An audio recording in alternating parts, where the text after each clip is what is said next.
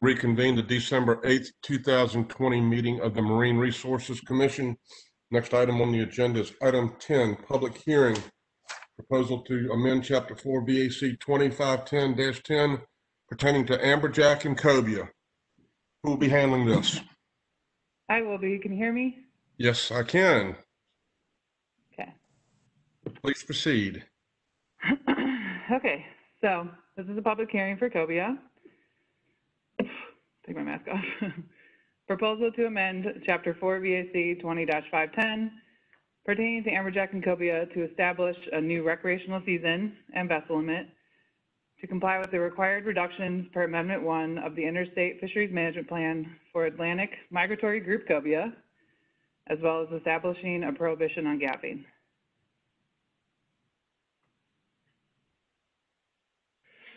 So to start with some history of cobia management, in 2017, the Atlantic States Marine Fisheries Commission, ASMFC, adopted the Interstate Fishery Management Plan, or FMP, for the Atlantic migratory group cobia. It was a cooperative management with the South Atlantic and Gulf of Mexico Fishery Management Councils and defined the management unit from Georgia through New York. The FMP set the coastwide recreational harvest limit, or RHL, at 620,000 pounds, and the coastwide commercial harvest limit at 50,000 pounds.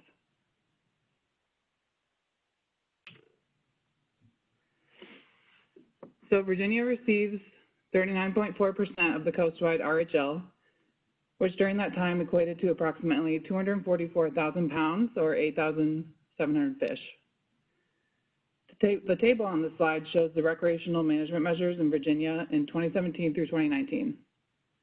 At the March 27, 2018 Commission meeting, the Commission approved amendments to the recreational cobia season. Excuse me. 15 days were added to the season, while size and vessel limits remained the same because the predicted landings using the average weight from carcass donation program were much lower than the RHL, which you can see in red in this table right here. This reasoning was also used to remove the gaffing prohibition and regulation. In 2019, Amendment 1 transferred the FMP to sole management by ASMFC. At the February ASMFC meeting, a new harvest quota of 80,112 fish, or 2.4 million pounds, was set in response to the new cobia stock assessment.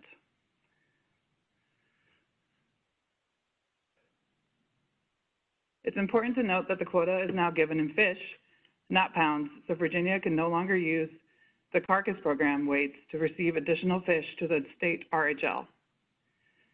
In October 2020, Addendum 1 to the FMP was approved by ASMFC, which changed the sector allocations. The new sector allocations are 96% recreational and 4% commercial.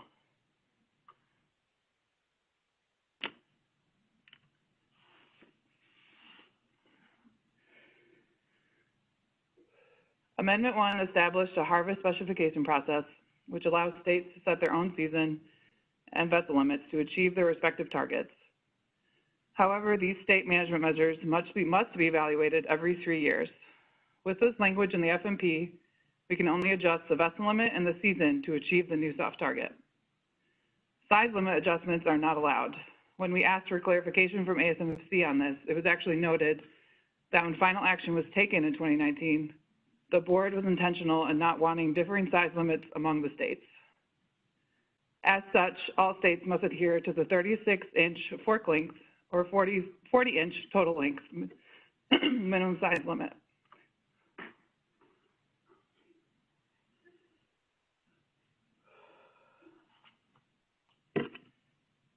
So ASMFC actually mandates that all states participating in the cobia FMP must use MRIP data to complete the 3-year fishery evaluation.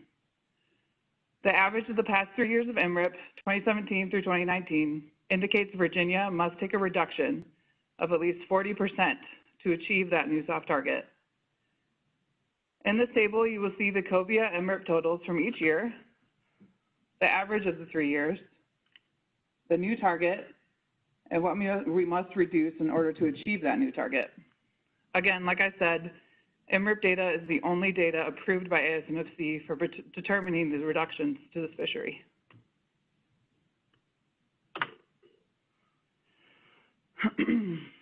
So staff calculated reductions for this fishery prior to the approval of Addendum 1 in preparation for the cobia TC meeting. As such, staff used the previous sector allocations of 92% recreational and 8% commercial. The reduction required using the previous sector allocations was actually 42%, which is a greater reduction than the now required 40%. Staff explored reduction options at both 40% and 42%, and the differences between the options were so small that staff recommends proposed management options based on the original 42% reduction. The recreational cobia fishery in Virginia has quickly expanded, and staff would like to exercise an abundance of caution to further ensure a sustainable recreational fishery.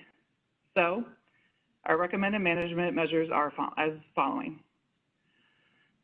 Staff recommends the 2021 through 2023 recreational cobia regulations to be the following. The season of June 15th through September 15th, which is a reduction of 30 days. The possession limit is 1 per person or 2 per vessel, whichever is more restrictive, which is a reduction of 1 fish. The minimum size, like I mentioned already, will stay the same, 40-inch total length, or can have one on vessel greater than 50 inches. And we want to propose prohibiting gaffing. So although gaffing is not recognized as a quantitative way by ASMFC to achieve a reduction, staff is still recommending a prohibition.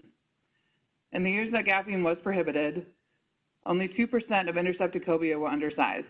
In the years that gaffing was not prohibited, 15% of the intercepted cobia by MRIP were undersized. Anecdotally, several anglers have indicated that as the cobia fishery grows, more and more inexperienced anglers who participate are gaffing undersized fish. Although there is not enough data to show a direct relationship between gaffing and harvest of undersized fish, the correlation observed by staff and the anecdotal information provided by anglers indicates that stricter management measures may benefit Virginia's recreational cobia fishery over the long term.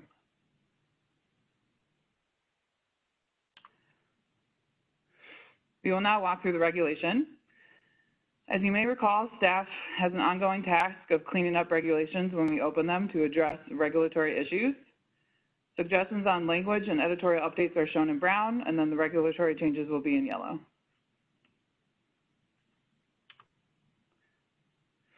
So first, in section 12, definitions, we're updating the recreational vessel definition.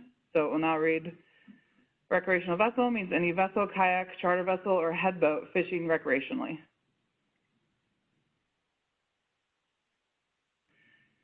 So this new definition for recreational vessel will replace the redundant to boat or vessel and the recreational specific portions of the regulation, which are section 20, subsection A and C, and then section 30, subsection D.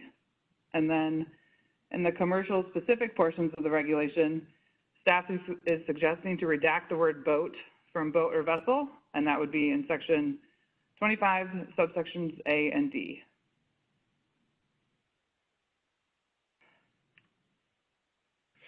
Okay, so section 15, so this is the recreational cobia permit and mandatory reporting. So staff received several phone calls this year from anglers confused about what it meant to not participate in the cobia season, and we're hoping that the addition of this language will assist anglers in understanding what it means to not participate. So the change comes at that last sentence. Any captain or operator who did not take fishing trips to target cobia during the current recreational cobia season is still required to report a lack of participation or lack of participation.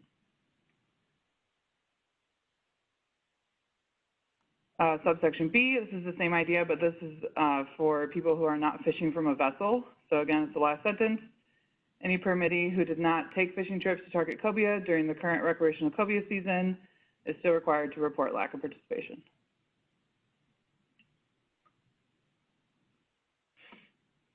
So subsection C, we are suggesting using a hard date of 21 days after the close of the season instead of just saying the 21st day after the close of the season, so October 6th, which I'll read out in a second. This will hopefully make it easier for anglers reading the regulation to know the required deadline. As you'll see in number 3, staff is also recommending removing the 7-day requirement for trips where cobia were caught. This portion of the regulation is not enforceable, and staff has anecdotal evidence that anglers hesitate to report catches if they miss this deadline and instead are opting to report did not fish.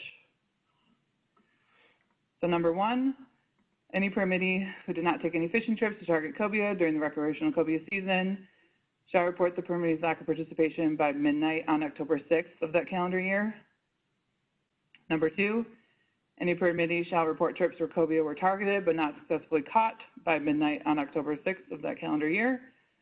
And then number 3, any permittee shall report trips where cobia were caught, whether harvested, released, or possessed by midnight on October 6th of that calendar year. Again, subsection D, staff is suggesting that we use a hard date of 21 days after, instead of 21 days after the close of the season. So following October 6th of that current calendar year, any permittee who failed to report for any season shall be ineligible to receive a recreational cobia permit for the following calendar year, but shall be eligible to reapply for that permit in subsequent years.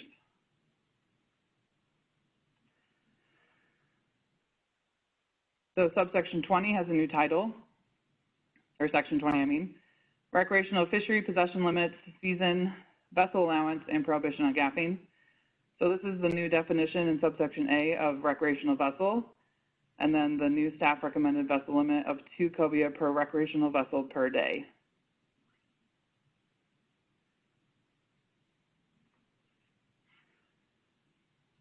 Subsection B, this is the new staff recommended season for 2021 through 2023. It shall be unlawful for any person fishing recreationally to harvest or possess any cobia before June 15th or after September 15th of the current calendar year. And then finally, a new subsection D. It shall be unlawful for any person fishing recreationally to gaff or attempt to gaff any cobia.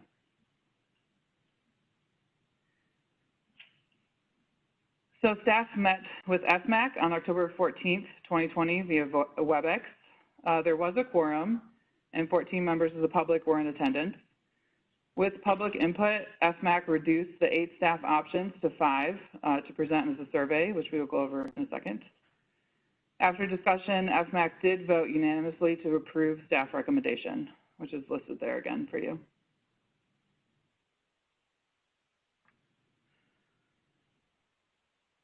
So staff had a survey open to the public from October 19th through October 30th, and there were 591 respondents. The reduction option receiving the most votes at 49% was the staff recommended season and vessel limit. The next most popular reduction option at 26% was to reduce the vessel limit to 1 fish while maintaining the 2018 and 2019 season. The issue of gaffing was split almost evenly, with 48% of respondents supporting the prohibition of gaffing and 52% of respondents opposing the prohibition.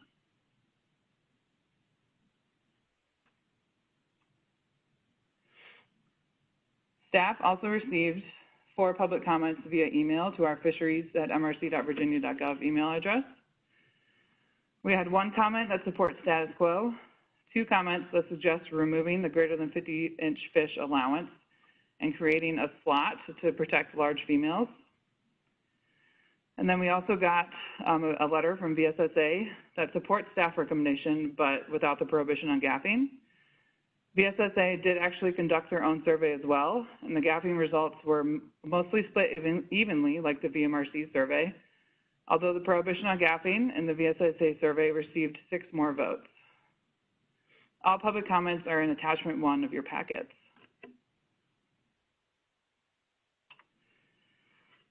So again, here's the staff recommendation. Staff recommends the Commission approve amendments to Chapter 4 VAC 20-510 pertaining to amberjack and cobia to establish a new recreational season and vessel limit to comply with the required reductions per Amendment 1 of the Interstate Fisheries Management Plan for Atlantic Migratory Group cobia, as well as establishing a prohibition on gaffing. The management measure changes are in yellow at the bottom of the slide. So the season, again, June 15th through September 15th, session limit of 1 per person or 2 per vessel, and to prohibit gaffing. And I will now be happy to take any questions. Any questions by members of the commission for Ms. Smock? This is Dr. Neal. I have a question. Please, Dr. Neal. On the Survey Monkey thing that y'all did, there, if I remember correctly, there was an option. You identified yourself as a recreational angler or as a charter boat captain. Do you have that breakdown to how the charter boat captains feel? So I didn't actually screenshot that portion, but I will show you. This is the VMRC versus VSSA, but I will say the charter captain percentage was much lower than the private angler. I think the private angler actually ended up being over 75% of the respondents. But I can get you that actual number later, but it was much higher for private anglers. Yeah, I guess my question was, I was more interested in knowing what season did the charter captains prefer? So we didn't look at like individual, we didn't like track individual answers. We more like looked at the overall responses. We did have some free, we had a free section at the bottom where people could write what they wanted. And I don't recall anybody asking, like specifically saying, I'm a charter captain and I would like X, Y, and Z. So unfortunately, I don't know if I can answer that fully for you. Okay, thank you.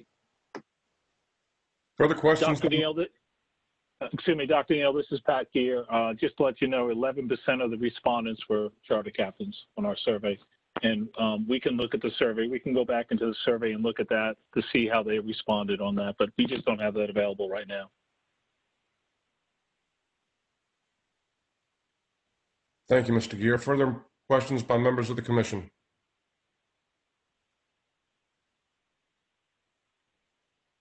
All right. This is a public hearing. I've been informed by my capable staff that there are 3 people that wish to speak. They are not signed up. So what I'll do is open up the phones and see who would like to speak first. So the first one we have is Mike Wills. Okay, thank you. Mr. Wills, are you on?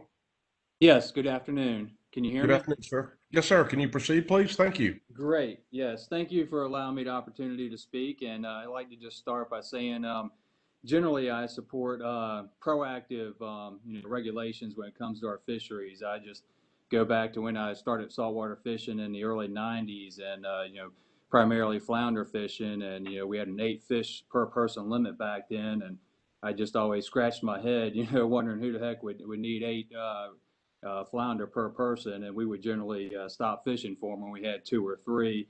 And now, you guys, I'm sure, are aware of the condition of the flounder fishery these days. And so when we changed the cobia regulations a few years ago, I supported the season and the reduction from 6 fish per boat, 1 per person, up to 6, down to 3, because it was just obvious there was a lot more fishing pressure on this species.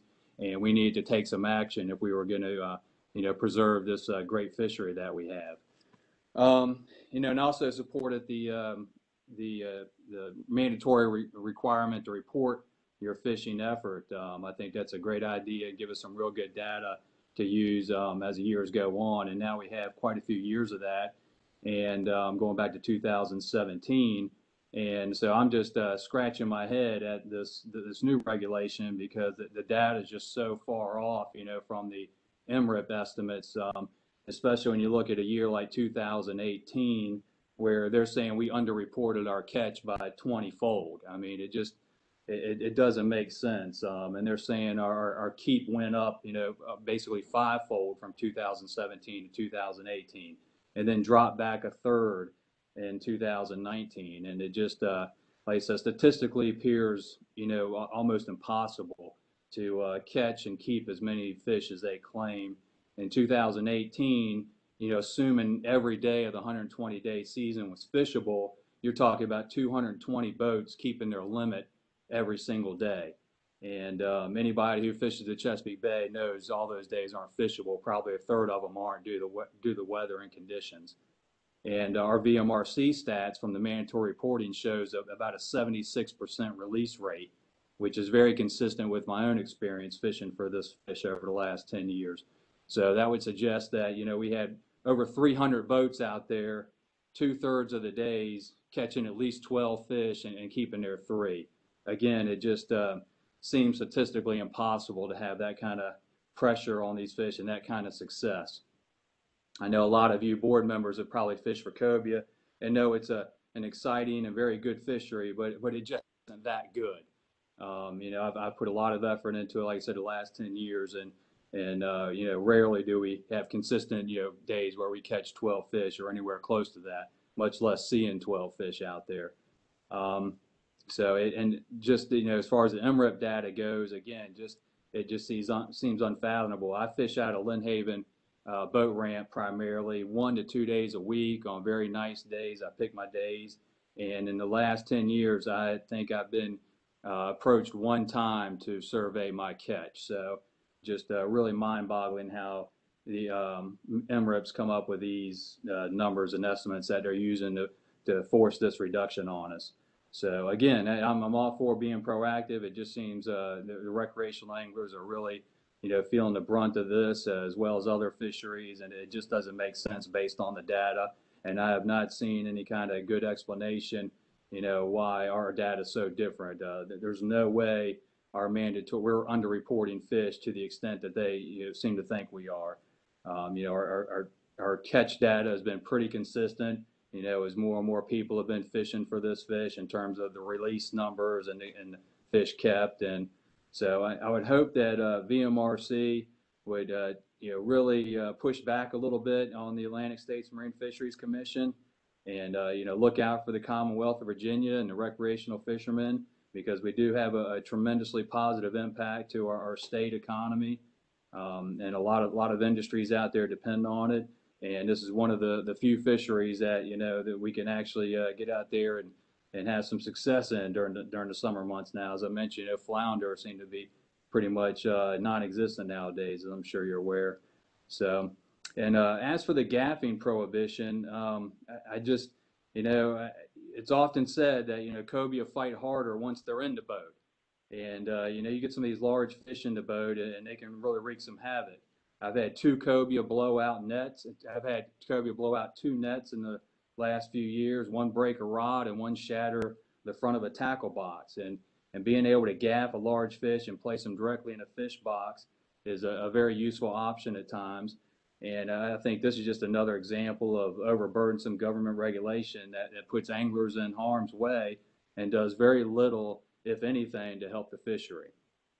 So I would just hope that you take my comments into consideration and, apply a little common sense and just, push back on the Atlantic States Marine Fisheries Commission. We've already taken a big hit going to 3 fish limits on the boat and raised our size to 40 and only 1 over 50 and such. And, there is more pressure on these fish and with the LOP, 4 weeks off of our season.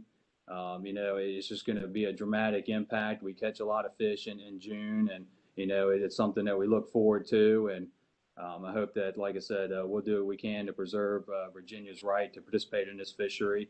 And as far as support goes for the options, I know we had a lot of the survey people respond to the survey, but basically, it was the support was for the least of 5 bad options. I don't think any of the respondents are really in favor of this drastic of a reduction.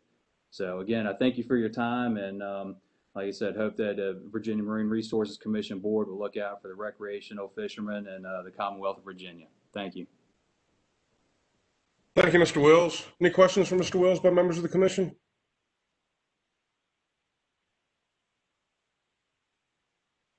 All right, thank you. Who do we have next, Shanna?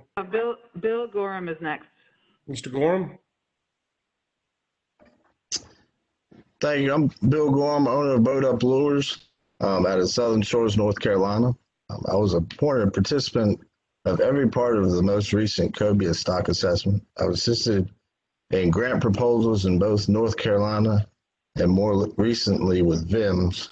I'd like to say VIMS is awesome. Everything that I've done with them. They are fantastic to work with, as well as the VRMC staff. They've been very, very helpful, and no problems there. I've also participated in some data efforts, and as some of you know, I've been a part of this ongoing battle. I think we're going on 5 years. Recently, I was put as a legislative proxy on the Atlantic states as well. I have a slew of issues with what's going on. Ultimately, it's unfortunate that we are just continuing the crisis management and away from under federal management that is clearly too small for Virginia. As far as the proposed regulations with the June 15th start date, my concern with that is that it disenfranchises pier anglers up in the bay, mostly buckrow, but any other pier that seems to get that peak free in mid-May and early June. Unfortunately, this is a continuing trend with other fisheries, such as bluefish, spot, and croaker. I think that the root cause or frustration with people is we've gone through the second stock assessment. This one's showing a much larger biomass, still extremely data poor, with vital data not being inputted because it wasn't there for North Carolina and Virginia, but we're working on that. The current harvest limits or allocations provide absolutely no wiggle room to offset the variabilities in MRIP, which is concerning for the future of the fishery. We almost know these regulations, we could catch 3 to 4 times what the allocation for Virginia is. So there's clearly a lot of work to do. I agree fully with what the previous public comment said, and I truly wish that there was as much will now as there was several years ago. And that's with me also supporting more restrictive regulations than what we currently have. There's clearly an increase in effort. I think it's still over 80% of the cobia tagged in the bay are recaptured in the bay. So Virginia kind of has its unique fishery, and I've always felt should have that flexibility to manage its fishery, obviously under a harvest constraint to the level that is a 40% reduction. We are literally coming off the second stock assessment of not overfished. Overfishing is not occurring, and we're even further away than before. But Virginia alone is being forced to a 40% reduction, primarily off MRIP estimates that nobody believes. So what I would honestly like to see, if possible, is some numbers run that could incorporate a June 1st start date. I had always envisioned a possibility of some small mid-season closure to extend the season as long as possible. I know there was some comment on it could be an enforcement issue, but I don't really see the difference between a couple-week enforcement issue in the middle of the summer than the 6 weeks of when the cobia will be in the bay waters in May and early June during the closure as well.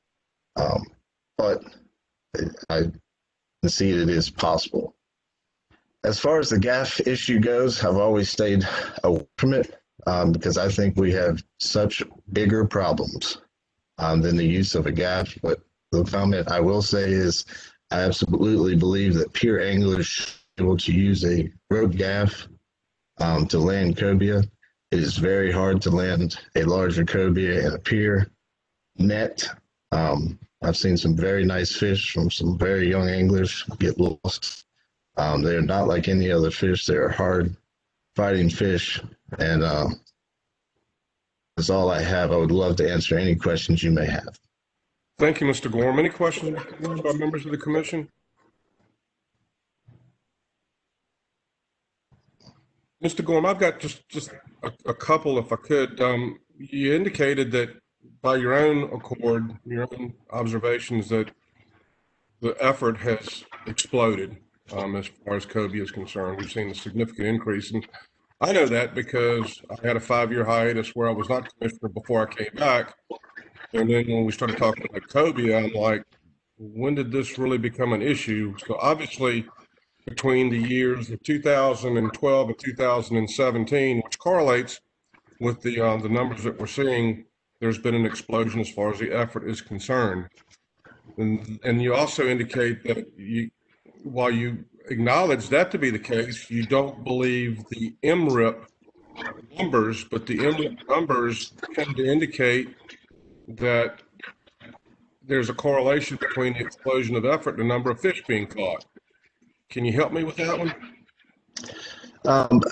I would actually say, because we really dug into the MRIP data, I actually had a long meeting with our state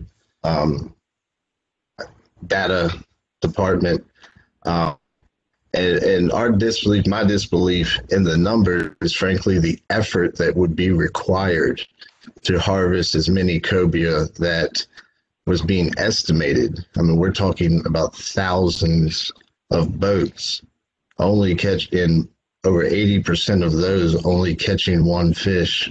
And of the thousands of boats, only 20 to 25% of those are catching any fish. I do think there has been increased effort, and that's in part to people will fish for what's abundant or popular.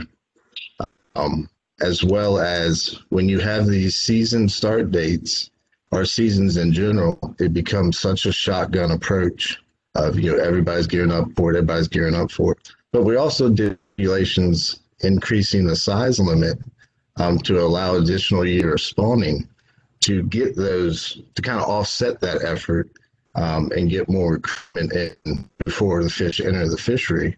And I think it's absolutely worked. And that's why we have seen more catch, because there's fish, and yes, there's more people fishing, but not at all to the level. It's just simply not possible. Okay.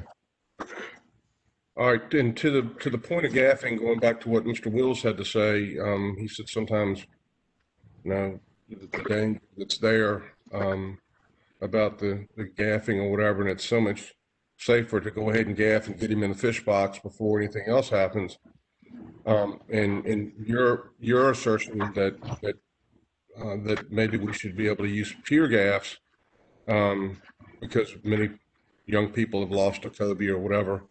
The problem with that is if you have a minimum size, if you're gaffing them and throwing them in the fish box, you potentially risk the harm of killing the fish, which you don't want to do if it's undersized, and catching him with the gaff and putting him in the fish box doesn't give you a whole lot of time to measure it before potential harm is done to the fish, whether you're in a boat or whether you're on the pier when you drop the gaff overboard and gaff it. So I guess my question would be, if you have a minimum size that you're trying to maintain as part of a regulation, how does that gaffing activity come into play? I guess I should be clear. My comment on the use of a rope gaff was just for pure anglers. I understand that could somewhat be an enforcement issue, but also we can still spear fish cobia. So I wasn't advocating using a rope gaff on a boat. I actually have no position on the gaff as far as it pertains to on the boats. I think it's a very divisive as far as people that support it, people that don't. I just have strong opinion on the ability to use it on a pier. I do understand what you're saying as far as having a minimum size limit. And again, we're looking at a 2% number. And I just think if I had to make a choice of make a position on it, I agree with what you're saying, but I also think if we're going to take a 40% cut, maybe we should have something a little bit stronger, wise on restricting the use of a gaff. But I actually feel that you should be required to have a landing net if you could. Just because you should have a net because there's a lot of smaller fish in general, and the per person and vessel limits are smaller. So you should absolutely have a net to be able to safely release the fish. Okay. Thank you, Mr. Gorham. Really appreciate your participation and appreciate what you do at ASMFC. I've seen you up there and when we used to see each other and talk and participate. But anyway, thank you. Yes, sir. Thank you. Yep. Ms. Matson, who do we have next? Jonathan French is next. Mr. French, if you're on board. Thank you so much. I had some prepared comments, but I'd like to respond to a couple of the discussion items that have already come up as well. First of all, to the rhetorical questions about the MRIP estimate that the first public commenter offered, I think, and to your question, Billy, about the increase in effort, yes, effort has increased. I don't know if that's a trend that's evident in the number of applicants for cobia permits, which I would have liked to have heard in the staff presentation, but I have believed that that trend is going upwards. Does that upward trend match up with the exponentially larger MRIP effort estimate variable? Absolutely not. And MRIP changed, I believe, last year, but it may be 2 years ago now, that significantly increased the number of, and I appreciate the information on the screen. It doesn't tell me the number of people who have permits, just tells me the number of people who have reported, but it is increasing. The number of, or the exponential increase in effort is one of the reasons for the restriction on the fishery, despite the fact that the latest stock assessment determined that the biomass was 3 times larger than the biomass estimate back in 2014 that required some of these changes. And I think everybody needs to realize there are more restrictions coming because there's discussion at within the ASMFC framework for increasing the release mortality variable, again, with very questionable, very dubious data to increase. So we're going to look at another restriction in the future. I wanted both of those things on the record. With regards to your question to Billy about the netting of a cobia, I think, and based on my experience, I'm primarily a pier angler, although I've been able to boat a little more the last 5 years. Based on my experience, if you've got a anywhere from a obviously 35 to 45 inch fish, you're going to attempt to use a drop net the same way you would do for a red drum. The drop nets are designed for a red drum. Cobia are much more difficult to land. They do fight at the net, but you can land one. When you have a 55 to 60 inch fish, which I've been blessed to catch 2 in that size class off the pier, getting that fish into the net, much less being able to get it up without destroying the net, without doing most likely irreparable harm to that fish, it's next to impossible. You're going to lose the fish. The fish is likely going to be harmed badly anyway. There's no option of releasing it if you do get it up. Not having a gaff available in terms of the pier angler, I think is silly. I have no qualms on the boat. So those are just some comments that I have. I wanted to go into my regular recommendations. I want it for the record that the vast majority of commenters at the FMAC meeting supported a mid-season closure, a closure during the period in July, whether it was 15 days or for the whole month of July. And we run a Facebook group that has over 1,000 members, and we polled our members similarly to the way VSSA polled their members prior to the FMAC meeting, and the folks who were not completely outraged at the idea of any restriction also supported in a vast majority a July closure. We were informed at the FMAC meeting that a mid-season closure was not an option, and that's why that was not part of the survey. vehemently protested, but unfortunately, my concerns were not met. I'm recommending an option where if we're going to have this restriction, we consider a July closure and add 15 days in June and 15 days in September, or 30 days with the season opening on May 15th and closing on August 31st with a July closure. That was the will of the vast majority of the constituency of our Facebook group, that if there had to be a restriction, that was their primary option. A second option, and this goes to Billy's point regarding the pier anglers. As Billy said, the peak season for cobia, especially on Buckrow Pier and the Hampton waterfront, is May 15th through June 7th, approximately. And most of that catch happens at Buckrow Pier. These moves are essentially disenfranchising any land-based angler, especially those who don't have access to the very limited space available at Little Island Pier and Sandbridge and Virginia Beach Pier. So essentially you are taking someone who can't afford a boat out of the fishery with the seasons as recommended in staff's proposal. The purpose of fishing management is to ensure the fair and equitable access of a maximum sustainable yield of the fishery for everybody, not just the people who have boats, not just the people who have the time to use those boats on a frequent basis, but everybody who has an interest in the fishery should have a reasonable opportunity to participate.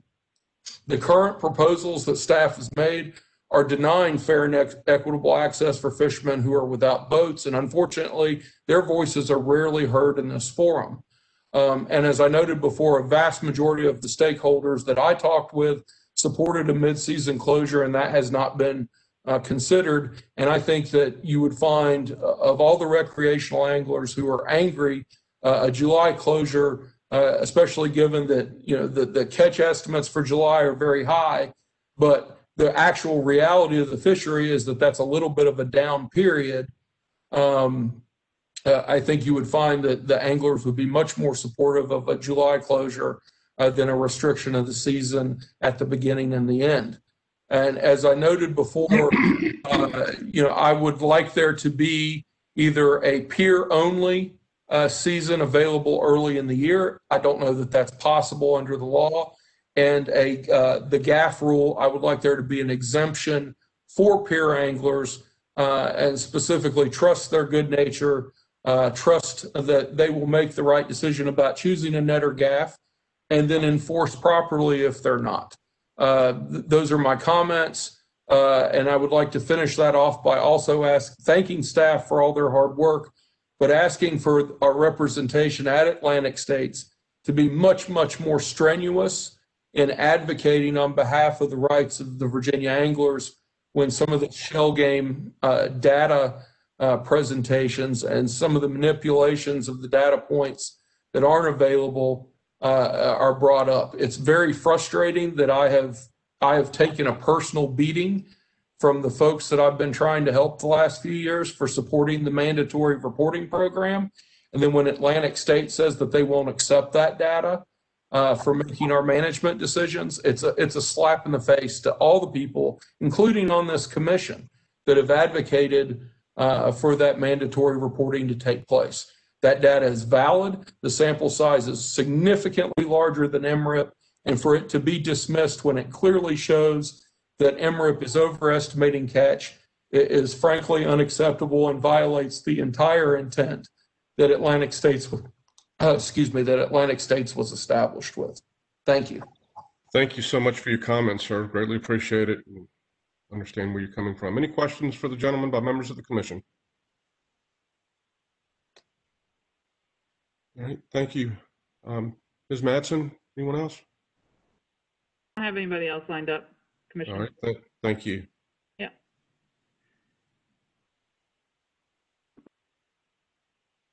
This matters before the commission for discussion and action. Dr. Neal, would you like to start? As our recreational member, I'd like to Look, not to put you on the spot, but I'd like to hear But you're from gonna you. put me on the spot. Well, you got me at PRFC last week, so anyway, here you go. Yes, sir. Um, you know, I've communicated with Pat a bit. You know, from a personal standpoint, what I would prefer is a longer season. The longer season, the better. And from a personal standpoint, a one fish boat limit allowing me to extend the season, and I would extend it into May. He told me I can't do that, but I'd do it anyway. You know, and so that's a personal thing. Now, as far as the gaffing thing, I would prefer the option to be able to gaff a big cobia.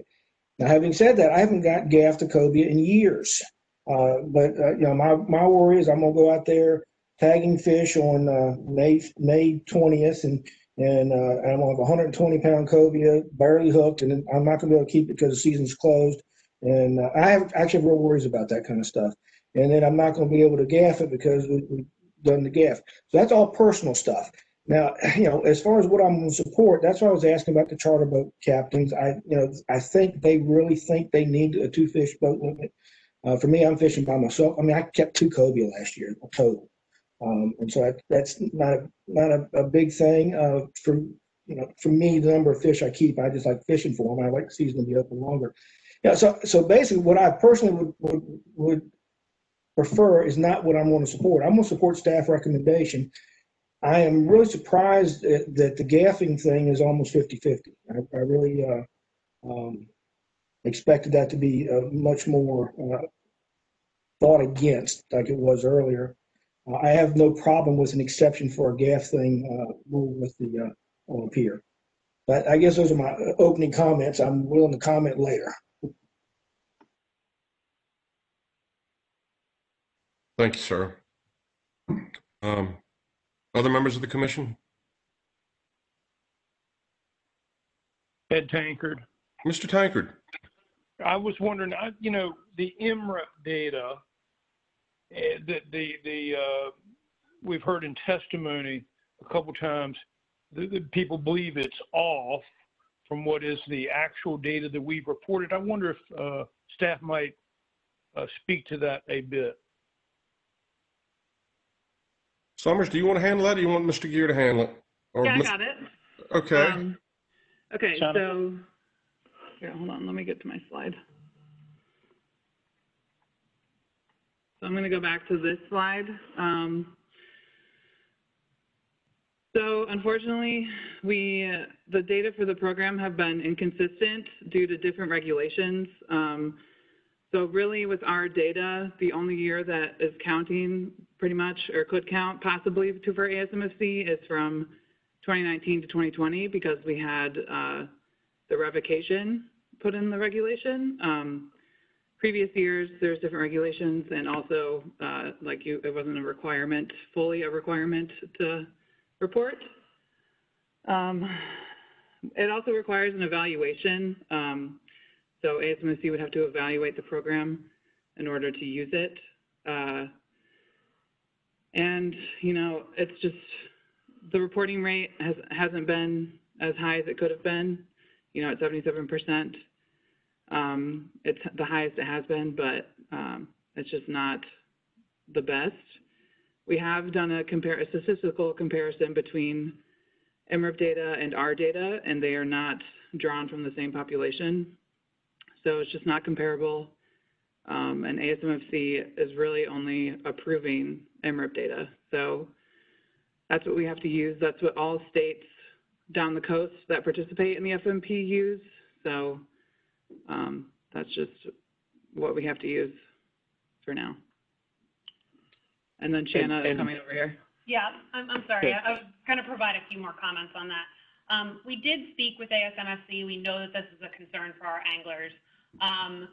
They are in the process of working, 2 groups are working together, the Assessment Science Committee and the Recreational Technical Committee of the Atlantic Coastal Cooperative Statistics Program are working together to start to discuss how best to use state reported data for recreational fishing. So we are hoping to work with them in the coming year to gain a better understanding of what data sources we are able to use when looking at our recreational fishing.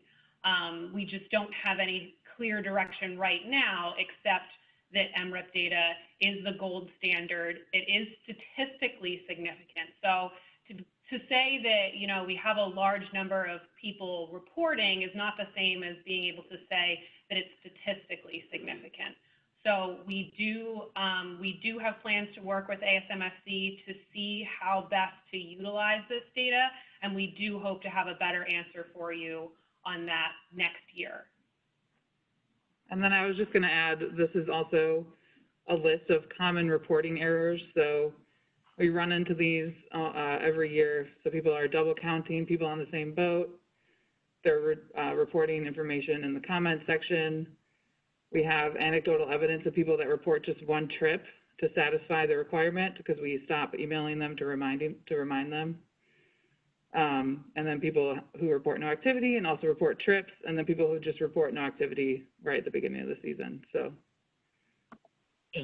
Yeah, this is Pat Gear. Somebody had asked earlier what our numbers were on permits. In 2016, it was about 6,600.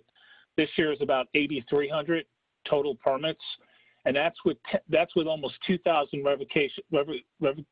revoked permits for this year. So potentially those people are going to be coming back into the fishery, you know, because it's a one-year revocation. So yeah, we are seeing an increase in permits, which is probably an indication of an increase, you know, a very large increase in effort as well.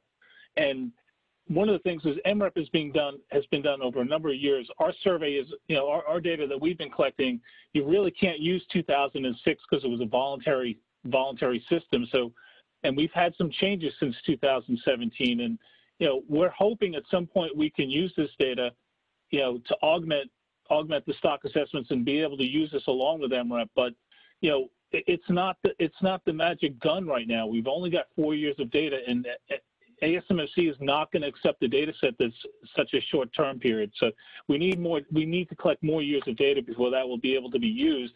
And we have to have our anglers do what they're supposed to do. They're supposed to report their landings. They're supposed to do it correctly, and they're not supposed to just, you know, check a box and try to get it done with so they don't have to worry about it anymore. We would love to use this data, but it has to be collected. We're relying on our anglers to collect this data correctly. And that's where the, you know, the rubber hits the road. If you want us to use this data, you have to make sure you do it right. Further questions by members of the commission?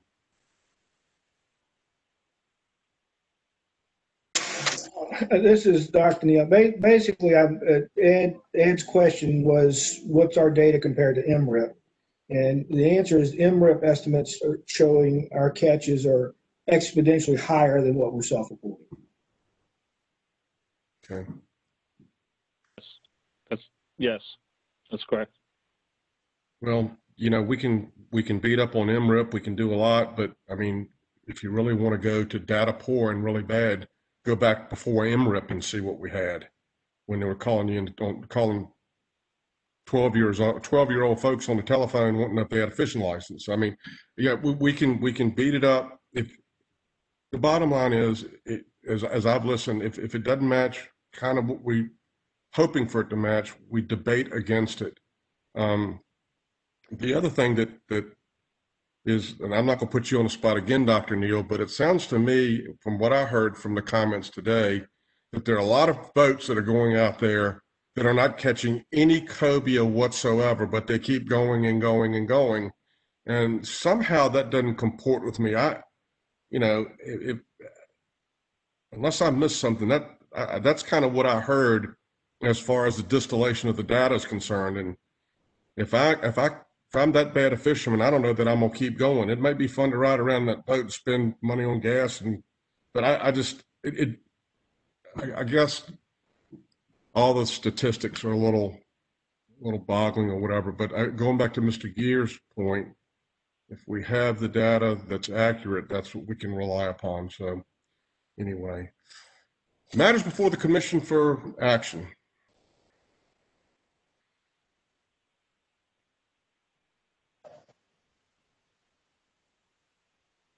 Well, I guess back to me again. Again, My personal likes are one thing, but I'm going to make a motion that we approve staff recommendation. Thank you, Dr. Neal. Is there a second to the motion? Christy Everett will second. Thank you, Ms. Everett. Further discussion? Chair will call the question. Mr. France? Aye. Mr. Tankard? Aye. Mr. Zedrin? Aye. Dr. Neal? Aye. Mr. Ballard? Aye. Mr. Minor? Aye. Ms. Lusk? Aye. Ms. Everett? Aye. Chair votes aye. Motion passes. Thank you all for your discussion and your comments. Next item on the agenda is item number 11, proposal to amend Chapter 4 VAC 20-1270-10 in sequence pertaining to Atlantic Menhaden to establish the 2021 total allowable catch per Amendment 3 of the Interstate Fishery Management Plan for Atlantic Menhaden and ecological reference points benchmark assessment and to establish all associated fisheries sector allocations in response. Ms. Madsen. Thank you, Mr. Commissioner. I appreciate you taking over that mouthful for me, so I don't have to say it. You're most welcome. You got enough. All right, everyone. Next slide, please, Summers. All right, so I wanted to start off the meeting by kind of giving everyone a Cliff Notes version of how we ended up where we are today with Menhaden management. I strongly use the word Cliff Notes because this is work that has been going on for over a decade. And I'm going to just briefly touch on some of that today. So as a reminder to everyone, Atlantic Menhaden are managed cooperatively through the ASMFC, and they are currently under Amendment 3 to the Fishery Management Plan. You'll hear me refer to Amendment 3 several times in the presentation. Traditionally, Menhaden were assessed using a traditional stock assessment, which is a single species model, and that focuses on Menhaden only, and that provides us information on the abundance and fishing mortality coastwide, as well as provides something called biological reference points. And those reference points are what we traditionally use to set that total allowable catch. However, back in 2010, the Menhaden Board tasked a group called the Ecological Reference Points Work Group with developing alternative reference points for Menhaden. And these alternative reference points would be able to account for Menhaden's role as a forage species. So this would be a more ecosystem approach to managing Atlantic Menhaden. For a little bit of background for everyone, I joined the ASMFC in 2013, and one of my assignments was as staff coordinator for the Ecological Reference Points Work Group. I continued to work with this group of scientists through my tenure with the state of New Jersey and eventually through my tenure here at VMRC. So you have someone here in this room that has spent a lot of time working on the science behind Menhaden. So what the group had been working on for several years was what we would consider interim models. So they kind of have a flavor of ecosystem modeling, but they're not true ecosystem models. And these models were really data hungry, and they just weren't providing the board with the feedback that they wanted. And so one of the things that we did was to help our model development. We held something called an ecosystem management objectives workshop.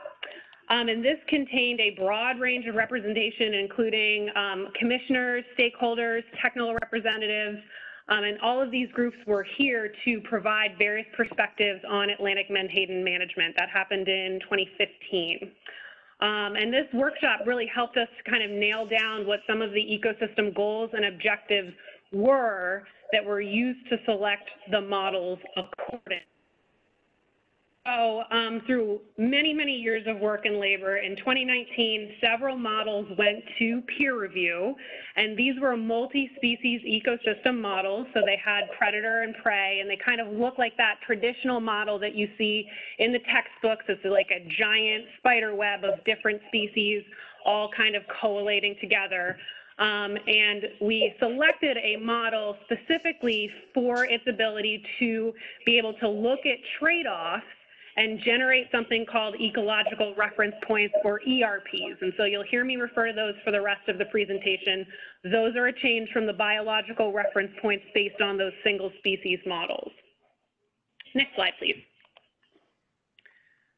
So in 2020, the ASMSC Menhaden Board accepted these ecological reference points for management use. And like I said, this decision was a result of over a decade of work with state, federal, and academic scientists, and was really met with overwhelming public support. This is the first application of quantitative ecological models in management on the East Coast, and really represents a significant step forward for forage fish management in the United States.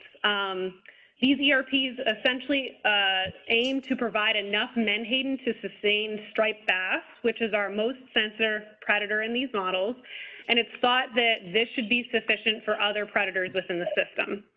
Now, something that I wanted to kind of bring for the group to understand is it's really important to note that adjusting menhaden fishing pressure alone isn't the silver bullet for the ecosystem. So if the ASMFC Menhaden Board chose to cease menhaden fishing altogether, striped bass populations would still not recover without striped bass fishing pressure also being reduced.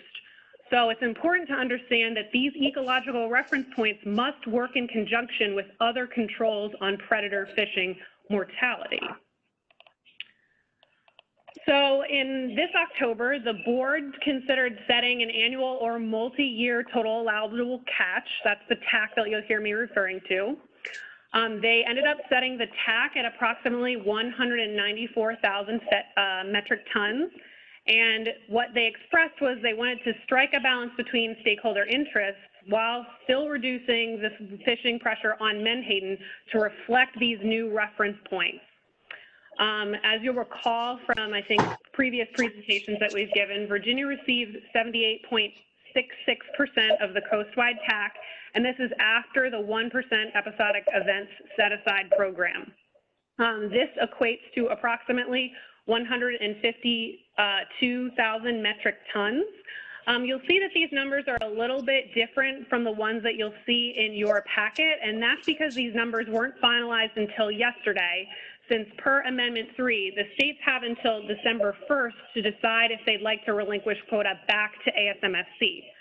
So that relinquished quota is then reallocated based on state percentages. So if you'll note that you'll see some of the numbers in the draft regulation are slightly different from the ones that I'm going to present today, since just yesterday we actually received that memo with Virginia's final 2021 allocation. And I'll make that note in upcoming slides. Okay, next slide, please. Sorry, I was just putting some people on mute. I was getting a bit of feedback. Okay, so here's where we're going to start to get into the regulation. We'll start off with Section 30.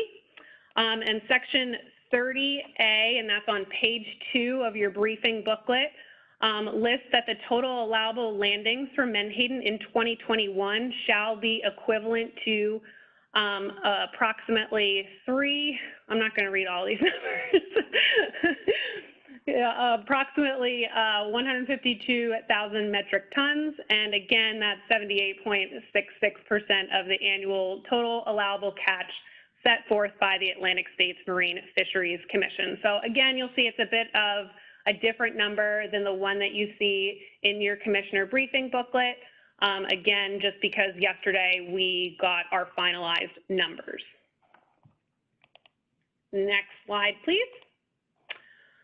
Continuing on into Section 30B, this section divides our quota into our 3 different fisheries sectors, the purse seine menhaden reduction sector, the purse seine menhaden bait sector, and the non-purse seine bait sector. The purse seine menhaden reduction sector receives 90.04% of the total allowable menhaden landings. The purse seine menhaden bait sector receives 8.38% of the allowable commercial menhaden landings, and the non-purse seine menhaden bait sector is allocated a quota of 1.58% of the allowable commercial menhaden landings. Next slide, please. What we're going to do here is just skip ahead to section 50 because that just sort of makes sense logically. That's on pages 5 and 6 of your briefing booklet. This outlines the non-Persane bait sector quota allocation that is then further divided into gear types. All of these gear types, once again, receive a percentage of that non-Persane Menhaden bait sector quota.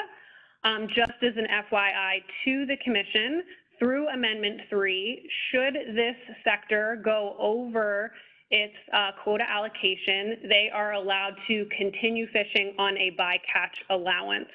That bycatch allowance is 6,000 pounds or 12,000 if you are fishing in conjunction with someone else on your vessel. Next slide, please. We're going to go back to section 35 and to remind the Commission, per Amendment 3, the Chesapeake Bay cap, which is a cap, it's not a quota. This means that the cap cannot be transferred or rolled over, and that is set at 51,000 metric tons per year. Because there was an overage in 2019, per Amendment 3, the 2020 Bay cap was reduced by the amount of that overage for 2020. There is no overage in 2020, so 2021 will revert back to the limit set by Amendment 3 of 51,000 metric tons. Next slide, please. So these are just some minor language adjustments made for clarity in section 30, subsection G. Total allowable catch is the terminology that we generally use to specify the overall coastwide quota, whereas throughout the rest of the regulation, we use the term total allowable commercial landings to specify the amount of quota the state of Virginia actually receives. Secondly, we did add some language to specify when Virginia will be able to consider quota transfers. Since our Menhaden season stretches almost to the end of the calendar year, we wanted to specify that since we won't know if there's unused Menhaden quota until the end of the calendar year available for transfer, we just wanted to add that language in there for clarity's sake in regulation. ASMFC does allow quota forgiveness in the states so that states can actually request quota from another state if they've experienced an overage for a previous year. They probably will be taking up the time frame on what that looks like in coming management options. But this doesn't preclude us from helping another state out if we have leftover quota at the end of the year. Next slide, please. So this is a staff recommendation slide, and I kind of wanted to let folks know why the staff recommendation is to take the ASMFC allocated quota and adopt it into our regulation. Again, this is science based on the culmination of over 10 years of work specific to the Atlantic Coast ecosystem. The ERP work group tested several different multi-species models and compared them, and they all came to similar conclusions. These went through and passed the independent peer review process. This work is also based off of the best available data in science. Many of these data are confidential, and so only specific groups have access to them and are able to generate scientific advice based on those data. Adjustments to the quota from ASMFC would be outside of specific scientific advice that has been generated for this stock. Thirdly, ecosystem management requires a lot of trade-offs. The management objectives for the fishery tried to provide a lot of balance between our different user groups. I like to kind of think of ecosystem management as a fairly complex machine. Each of one of the knobs needs to be adjusted to balance the trade-offs to achieve the desired result. Remember, I told you earlier that even if you turn the Menhaden fishing knob all the way down to 0, striped bass would still be unable to recover alone. Striped bass fishing pressure and Menhaden fishing pressures both need to be adjusted in conjunction for striped bass spawning stock to be able to recover. There is no panacea here. Finally, I'd like to say that the stock is not overfished and overfishing is not occurring. Fishing mortality before the decreased TAC was implemented was actually already lower than the ERP fishing target. So with that, the staff recommendation is to adopt these amendments to Chapter 4 VAC 20-1270-10 pertaining to Atlantic Menhaden to establish the 2021 total allowable catch per Amendment 3 to the Interstate Fishery Management Plan for Atlantic Menhaden and the Ecological Reference Point Benchmark Assessment, and to establish all associated fishery sector allocations in response. And with that, I'd be happy to take any questions. Ms. Mattson, thank you for that very detailed report. One of the reasons that you ended up in the Commonwealth of Virginia was because of your knowledge in this specific subject matter when I was deliberating or making a decision. So for that, I'm very grateful that ultimately made that decision. Any questions by members of the commission for Ms. Mattson? Commissioner Christy Everett has a question. Ms. Everett, proceed, please. Yeah, great job, Ms. Mattson, and obviously a lot of work has gone into this, and wonderful summary too. Just a question about your recommendation. It's just to establish the 2021 total allowable catch. Just didn't know why that wouldn't extend to 2022 or just beyond 2021. Thanks, Ms. Everett. Yeah, the reason would be is because remember how I was mentioning that the states have some time to relinquish quota. They have until December 1st of each year to do that. So some states did relinquish quota back to ASMFC prior to December 1st of this year. That could also take place next year. So again, our quota would change based on that, since that kind of goes back into the pot and then is reallocated to the states based off of our already predetermined percentages. So staff recommendation is to just do 2021, since we'll have to crack this open again in 2022 once we have finalized numbers there. Thank you. Further questions by members of the commission? Oh, sorry, Chad Ballard. Mr. Ballard?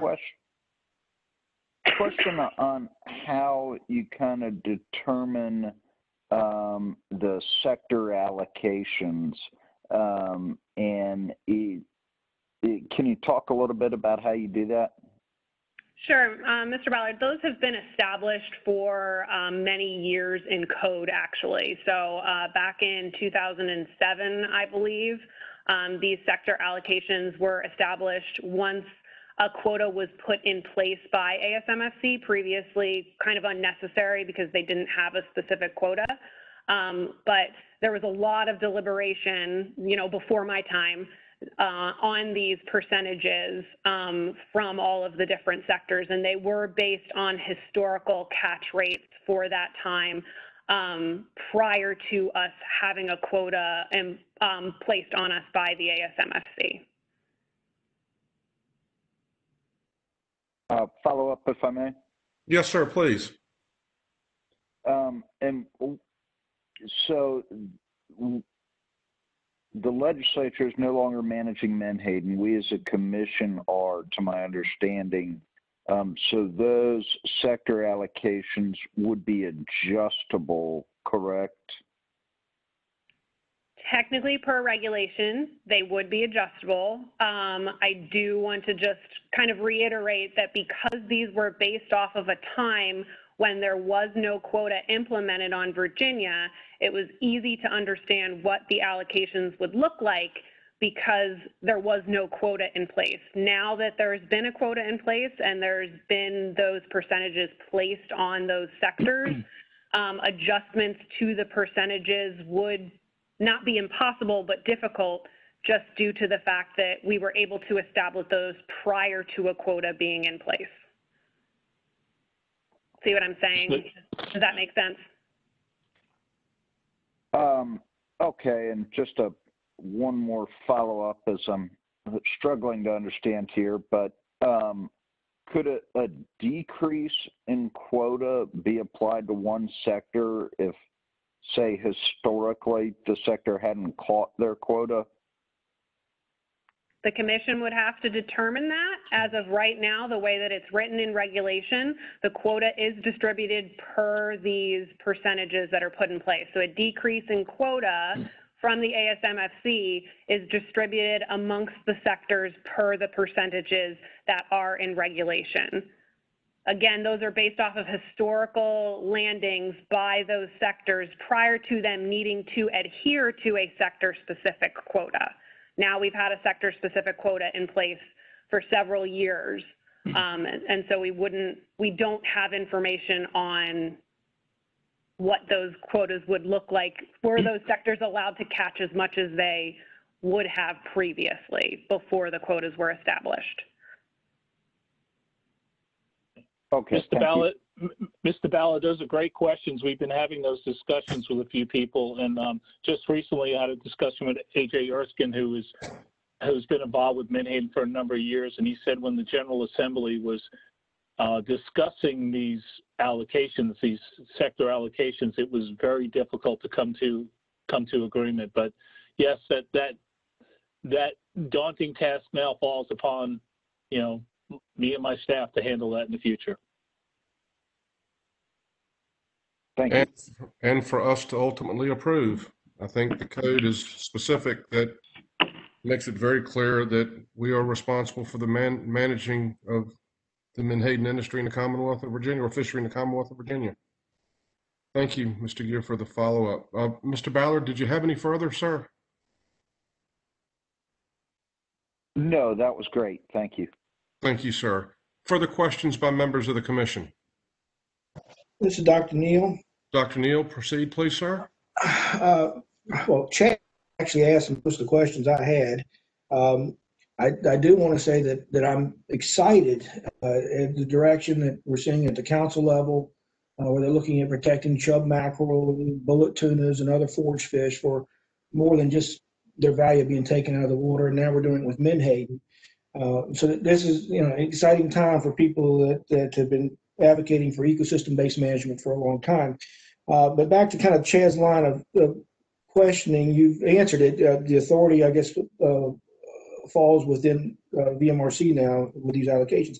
Is there a mechanism of in-sector transfer per year? Like if one of the commercial sectors needed more quota that one of our other commercial sectors wasn't using, could there be an in-year transfer?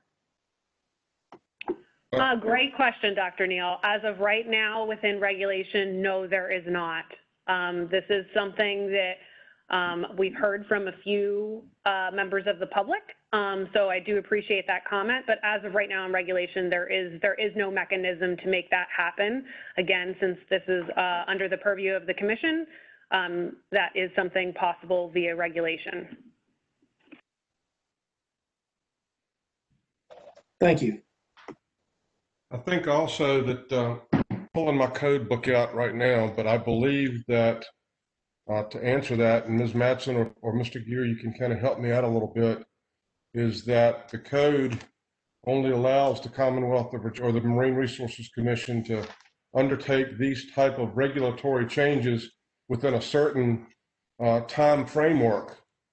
And I think that, as I recall, find the code section. End of the year. I think at the end of the, yeah, it's only it says at the end of the fishing year. Yep. Okay. So anyway, there are some time constraints that when we were discussing this law change, I think a lot of folks wanted some certainty that we would not be jumping in and out of management regimes or management ideas, so that from a business model plan or some certainty or whatever, folks would know that that's what we passed is that's what they would be dealing with. So I hope maybe that helps, or if it hinders, I'm sorry. Further questions by members of the commission?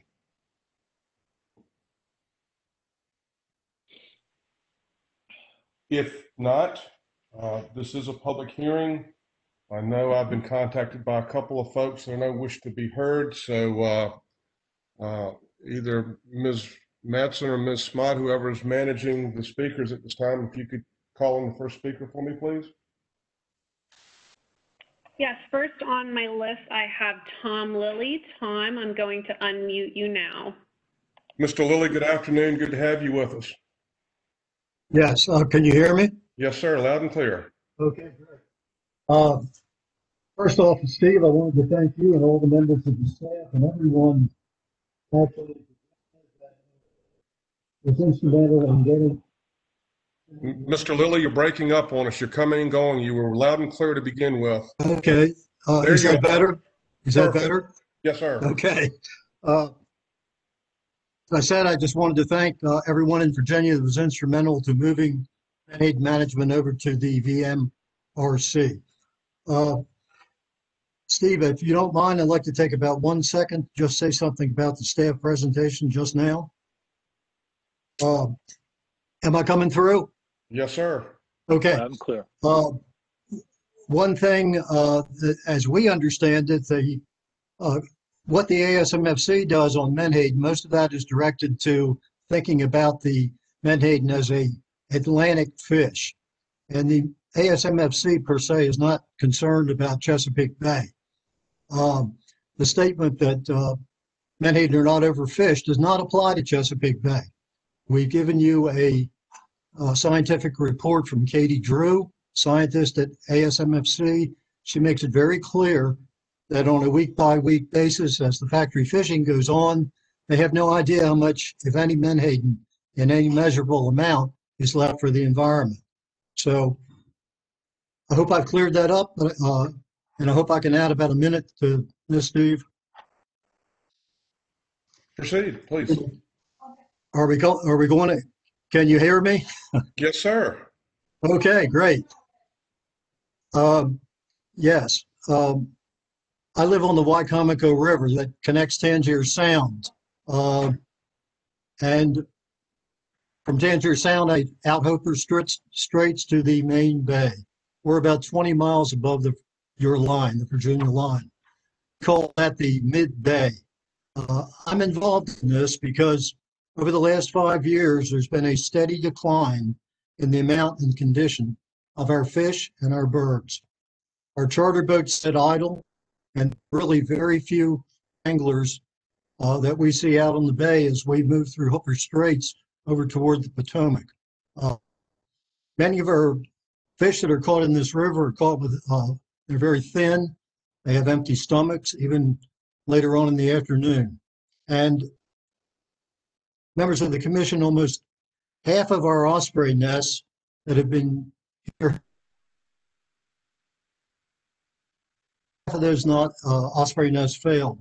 And our blue heron colony that was loved so much by so many people in our area has just thinned out and disappeared over the last 5 years. And a lot of this stuff is directly due to the fact that we don't have popcorn bunker or juvenile menhaden in our rivers anymore. If I may go on, when Governor Northam wrote to Secretary Ross with his concerns about the factory fishing, he said menhaden are a critical part of the diet of our wildlife. And he said, and I quote, allowing one company to jeopardize the balance is simply unacceptable, end quote. We really only have to look at the condition of our striped bass and ospreys, the species that represent all of our bay fish and birds, to see that that balance in the Chesapeake Bay is upset. It is out of whack. The summary that we gave you board members has the recent Chesapeake Bay press release and a letter from Professor Brian Watts. I'd like to briefly remind you what those say. Striped bass are suffering from malnutrition and disease due to a lack of menhaden. The breeding stock is far below target. And significantly, as you see from the CBF report, the protein-rich menhaden in their diet has dropped from 70% to 8%. Ospreys have been declining for a decade due to a shortage of menhaden in the bay, according to Dr. Brian Watts. And Dr. Brian Watts is the head of the Center for Conservation Biology and a professor at William and Mary. He's been studying ospreys for over 50 years, and I've given you his report. his remarks are not to be taken lightly. This is a man that is dedicated to this. And he says, as does CPF, ospreys are dying out in the main part of our bay. Osprey, I think each of you are very familiar with ospreys, and you know that if there's menhaden in the area, ospreys will find them.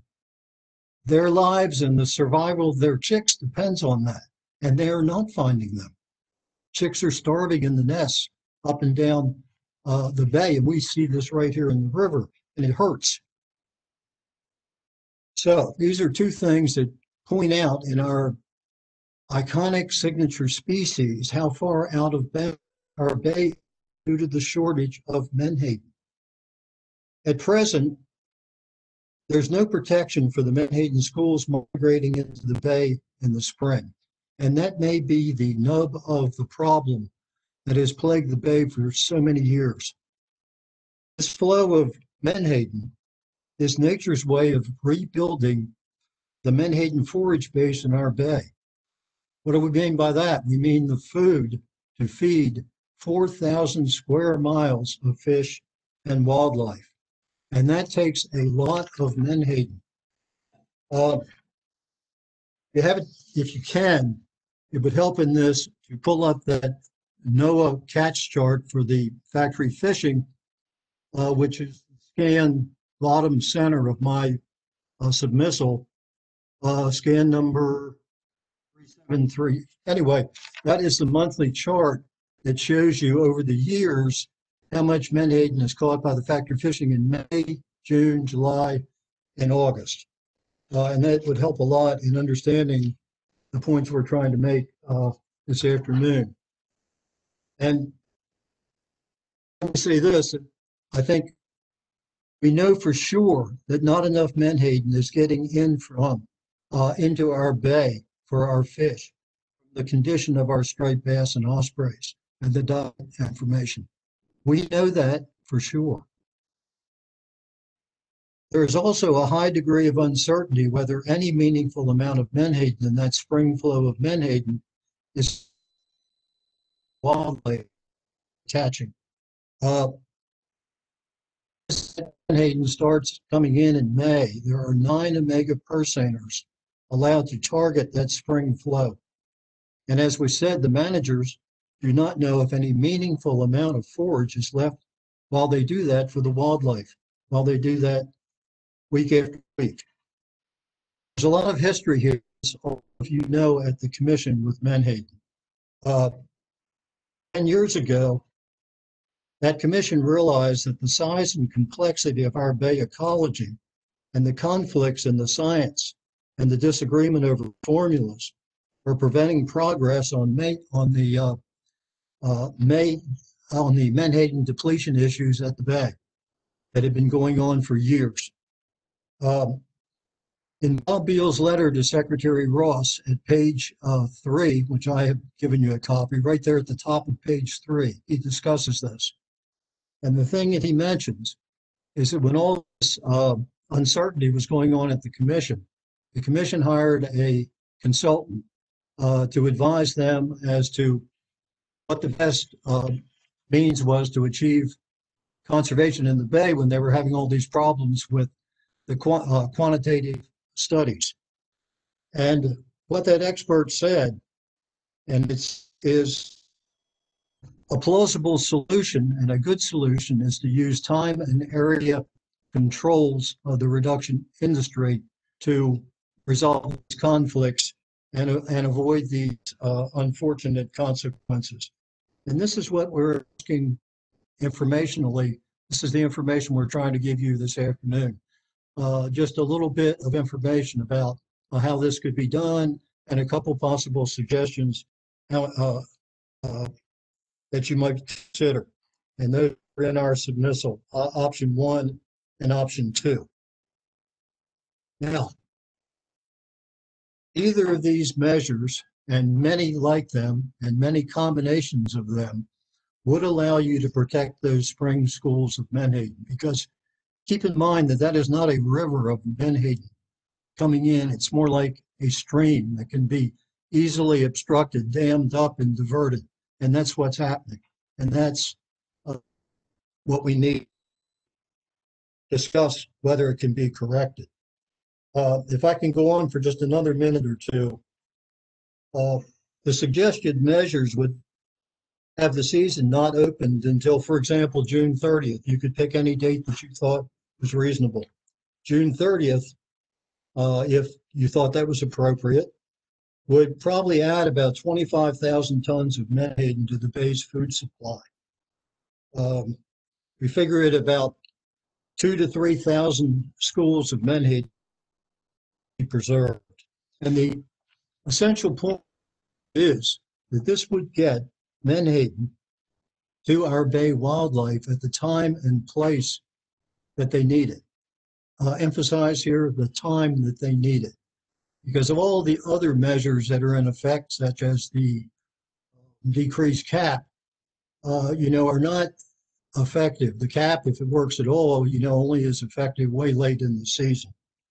And the 10% ERP reduction, which just occurred, really doesn't help because that just puts us back where we were 2 years ago. And all of these problems have been going on for decades. So let me begin to come to a conclusion here that the examples we're giving and hopefully the thoughts that we're planting in your minds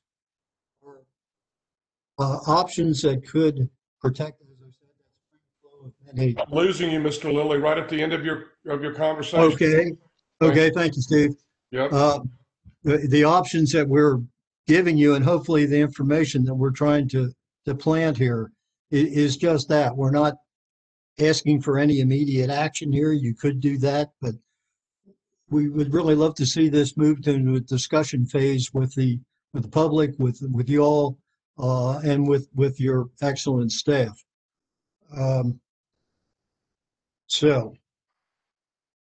I could, mention many other things, and just real quickly, I hope you get a chance to look at our scan on the Amendment 3 comparisons, because after all, the benefits of menhaden under Amendment 3 in your Virginia law are, really the benefits are to be given where they do the most good, not only ecologically, but socially and economically. So we're talking about some of those startling comparisons, which are in that paper I gave you as to the number of people that are affected. I think a couple of those struck me the most. We have about 200 fishermen on one side and about 100 or 400,000 fishermen on the other side. We have about 9 boats, and we have 50,000 fishing boats on the other side. We have, a company operating out of one marina, but there are 900 marinas in Maryland and Virginia. So the list goes on and on. Listen, thank you so much, all of you on the board, if you had a chance and did dig into those many attachments we put there. And Steve, again, thank you and everyone down there in Virginia for everything you're doing. I know this is on everyone's mind, and sooner or later, hopefully we can work out some reasonable solutions. Thank you so much. Thank you, Mr. Lilly. I can assure you I read every one of the attachments. You're very dedicated to this. Any man that takes time to write what you write, sometimes late in the evening, early in the morning, and I can assure you when somebody takes time to do that, I read every word of it. So thank you. Does anyone have any questions of Mr. Lilly, members of the commission? Yeah. Was that yes? Okay. Thank you, Mr. Lilly. Who's next, ma'am? Next, I have Phil Zalazik. Phil, you are now unmuted. Good afternoon, sir.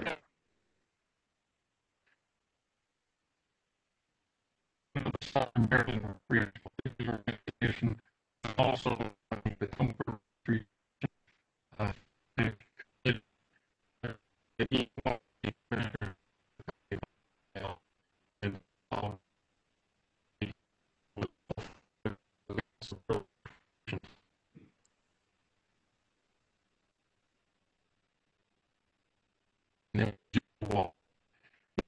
safety, healthcare, and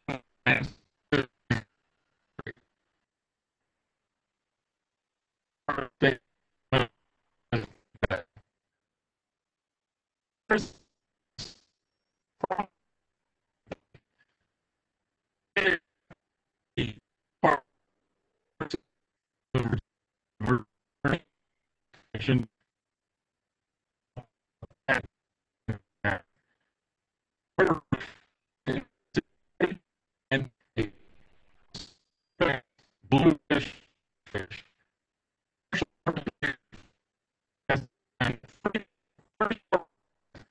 76%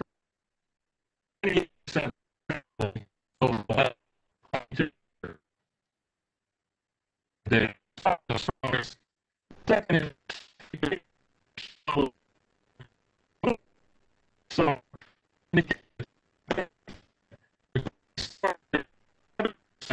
in only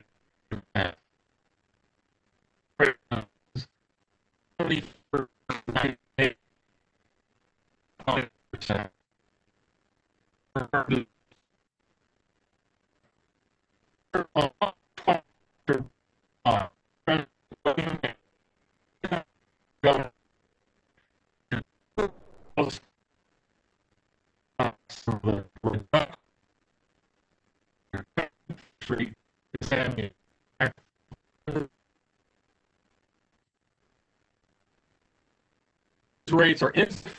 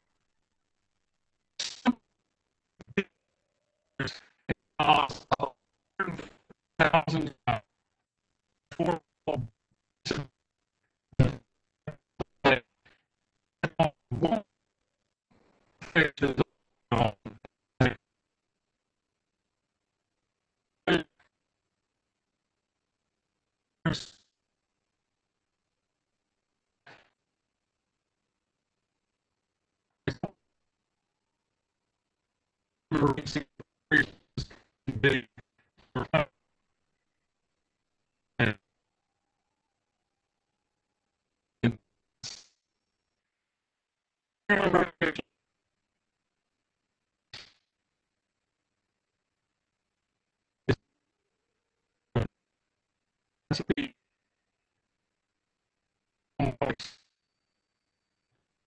that is uh, no,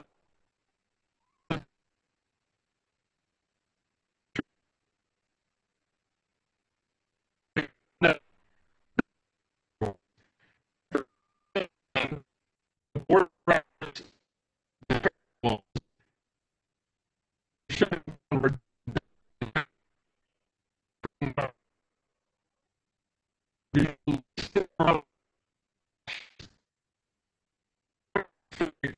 you have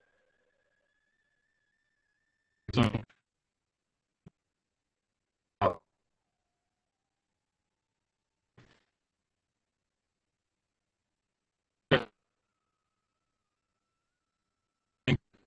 we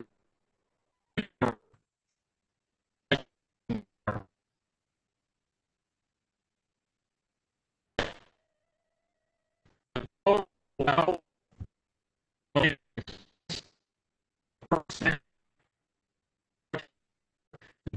21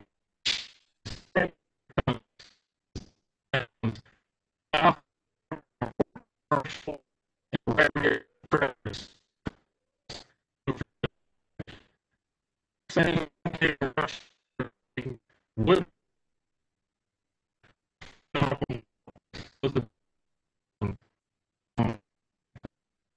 think that is fine. Thank you, sir. Any questions by members of the commission? I had one question, Ed Tankard. Mr. Tankard, proceed, please. Mr. Bolbeck, you mentioned that the Bay represents, did I hear you correctly, Chesapeake Bay, Virginia portion of Chesapeake Bay represents 26% of the total Atlantic menhaden catch. Is that correct? Yes, that's a big the Atlantic states is a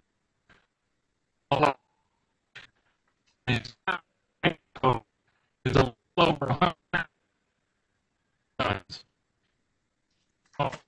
3.87 reduction. It's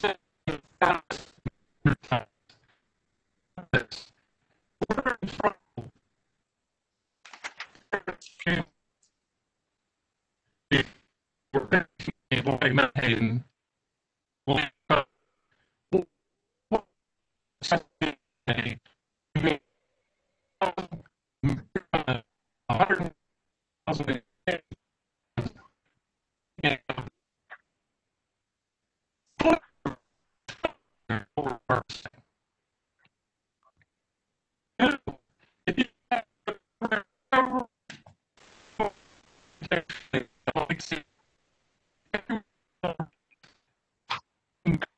everything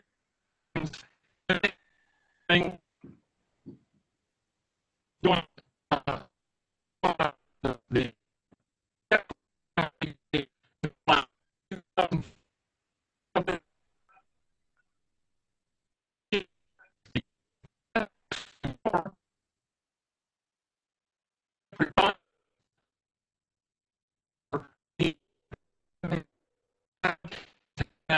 approach the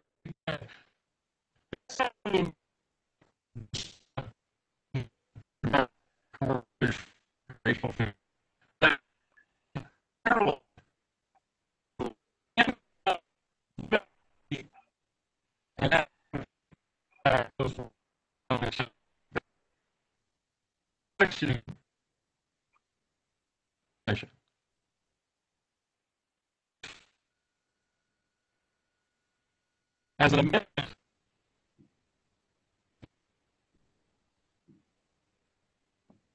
That's totally up to the discretion of the commission. So I think that to question the commission on that is out of order, but I understand where you're coming from. Thank you. Any further questions of the gentleman?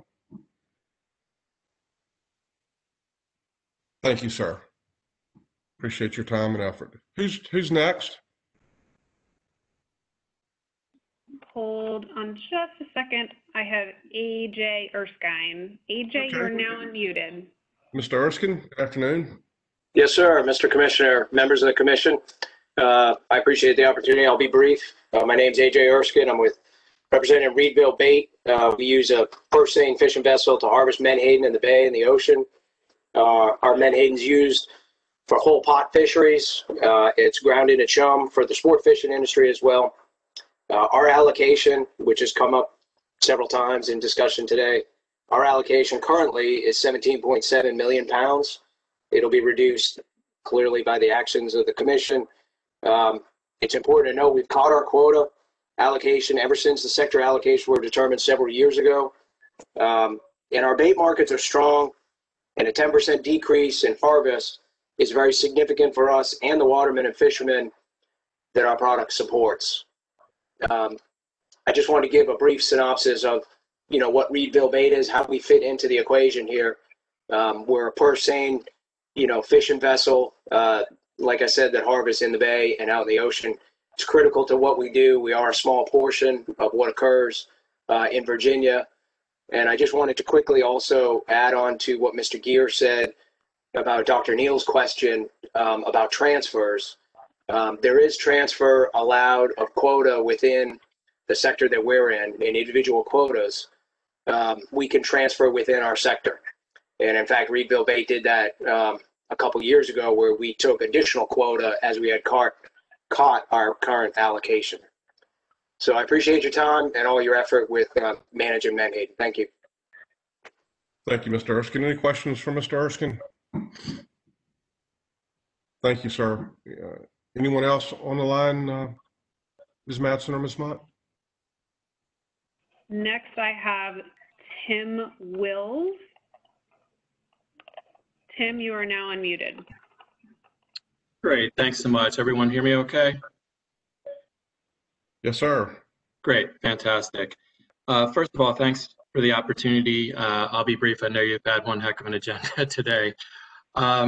First time I've ever done anything like this. I'm actually a Maryland resident, lifelong resident on the Chesapeake Bay. Sounds like a couple other individuals contributed from Maryland as well today, but I don't bring any scientific evidence to my conversation here today, but just some perspective of my own as just a recreational fisherman on the Maryland side.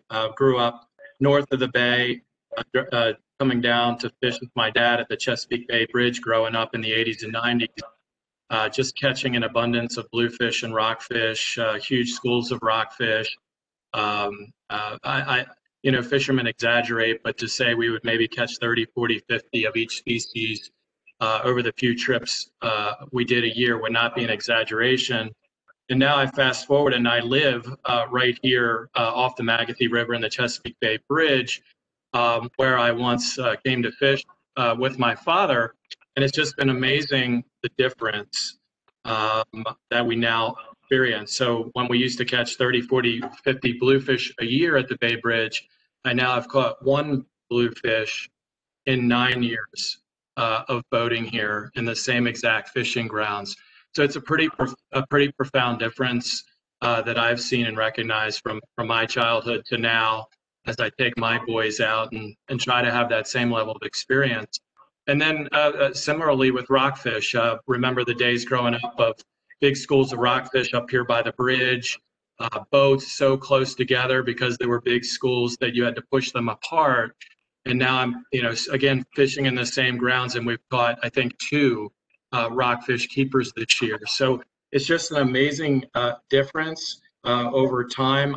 I'm not an expert. I do believe reducing the menhaden catch, which impacts us as anglers up here in the Maryland waters, will be a great initial step to helping restore the prosperity that I had as a youngster. And maybe the last piece I'll leave you with is we have a fishing tournament here in our neighborhood, and the trophy has all the top rockfish over the last 50 years that have been caught by the winner in the neighborhood here.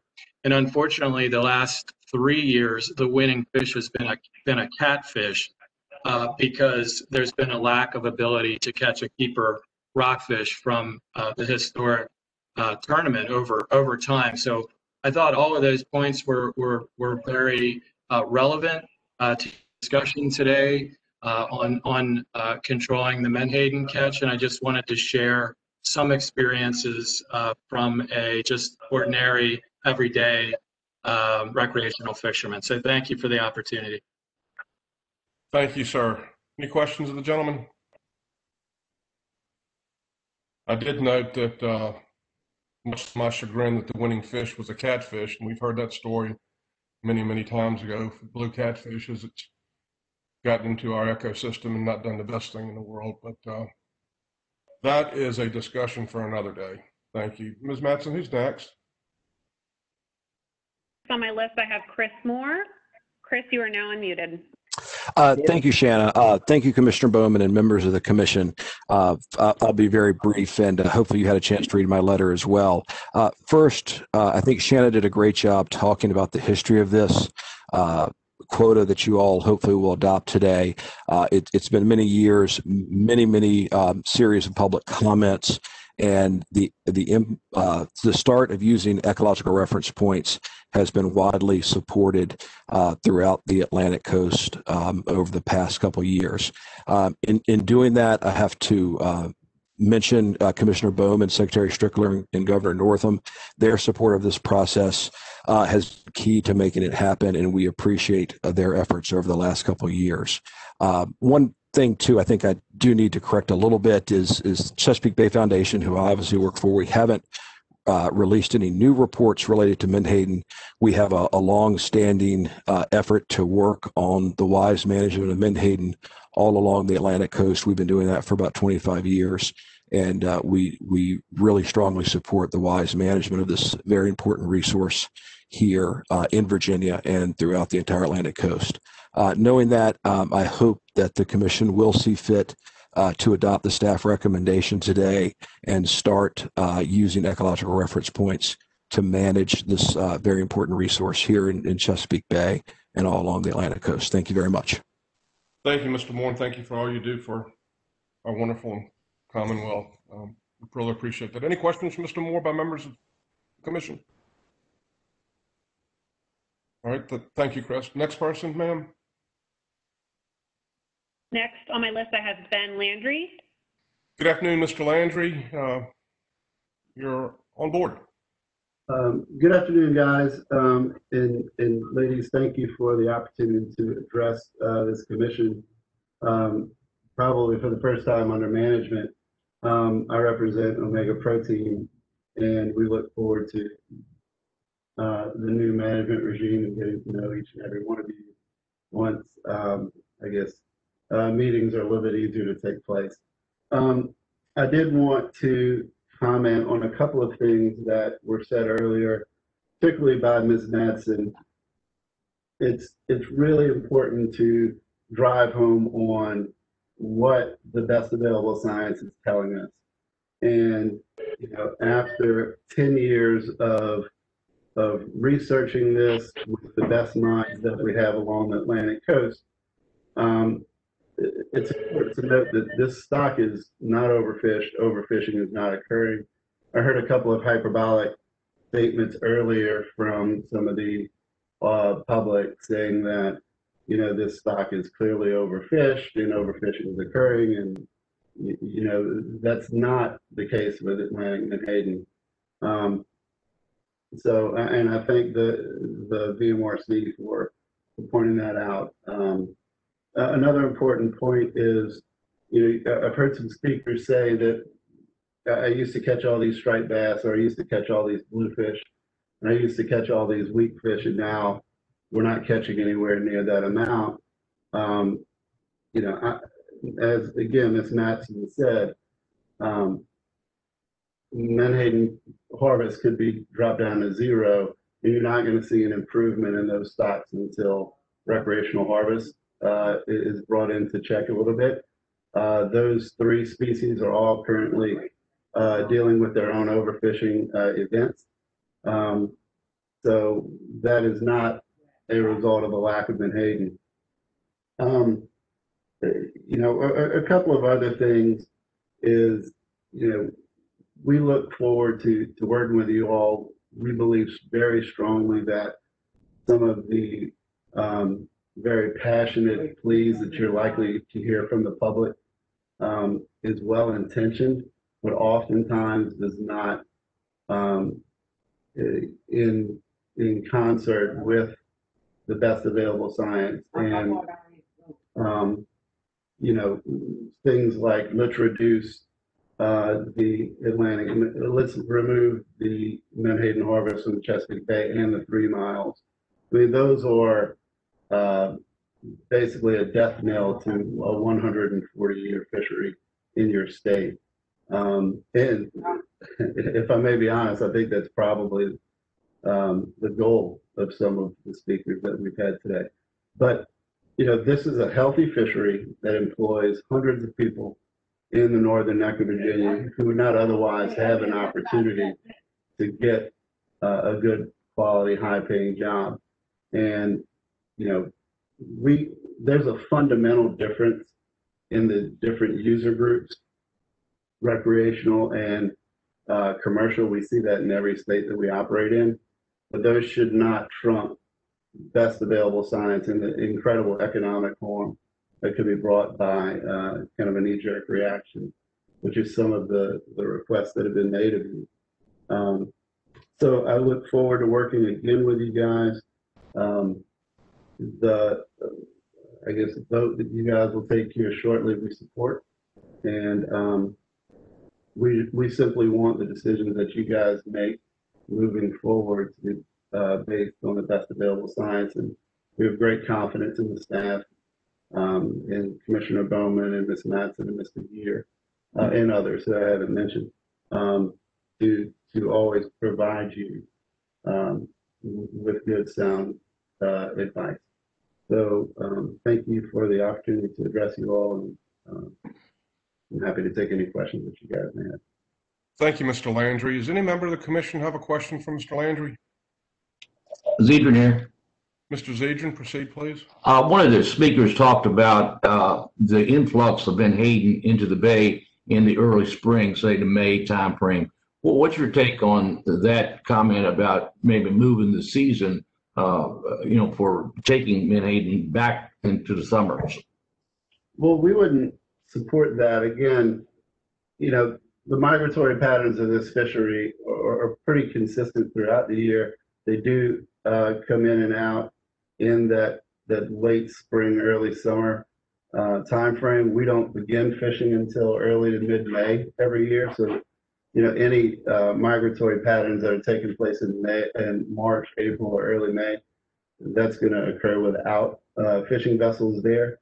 And if you look at the patterns, you know, it fluctuates year to year. Some of those years, even though we have access to the Chesapeake Bay, we spend those first few months fishing out in the ocean. So, you know, that in itself is a dramatic decrease in harvest because you can't add those months back at the beginning of this, at the end of the season, because you'll be facing what we're encountering now, which is fishing out in the ocean, unsafe fishing conditions. You know, as I understand it, the weather's been pretty awful there the last month or so. So getting availability to get out on the water and catch fish towards the late fall, early winter is difficult. So basically that's just cutting into your season. And that's not something that we support. And I'm not sure that scientific evidence would support that you would see any great benefits from that in other fisheries. But again, that's something that I would rely on staff, I guess, to provide their guidance on. Further questions? Thank you, Mr. Landry. I'm sorry, Mr. Tankard. Yes, Mr. Landry, does it surprise you that the Virginia harvest is 25% of Atlantic states harvest? It's been much higher in the past. If you recall, I'm not sure how closely you followed this species before, I guess, gaining regulatory authority of it this year. But just a couple of years ago, the quota was 87,000 metric tons, and it was dropped 41,000 metric tons in 2017. So it used to make up a far greater percentage. I don't know that, the best available science indicates that there's a specific Bay Menhaden or Chesapeake Bay Menhaden stock. The guidance I've seen from the National Marine Fisheries Service has always indicated that it's one unitary stock from Maine to Florida. So, saying that this one sub-regional quota, which again only applies to, I'm sorry, they're doing a little work in my office, which only applies to omega protein and not the bait vessels, it should be a scientist's view that a dead menhaden is a dead menhaden, not its in use, whether it go to bait or for fish meal or oil. So it's not surprising, I guess, to answer your question and to say that it's been much higher in past years, and you've still got a very healthy stock. To reference Ms. Madsen's point earlier, even after the ecological reference points, the population was still seen as above its target. So that's the goal of management, is to fish at your target. And we were above that number even after the GRP. So I hope that answers your question, or if it doesn't, I'm happy to take another crack at it. No, thank you very much. Further questions by members of the commission? Thank you, Mr. Landry. Ms. Madsen, who's next? That is the end of my list, Mr. Commissioner. So if anyone else still wishes to comment who has not yet commented, you need to use the chat function at the bottom of the screen to let us know that you would like to speak. I will unmute the one phone line that I have just to double check to make sure that person would not like to speak. That phone line is unmuted. Hearing none. All right, thank you, ma'am. Ladies and gentlemen, on this historical day, the matter is before the commission for discussion and ultimate action.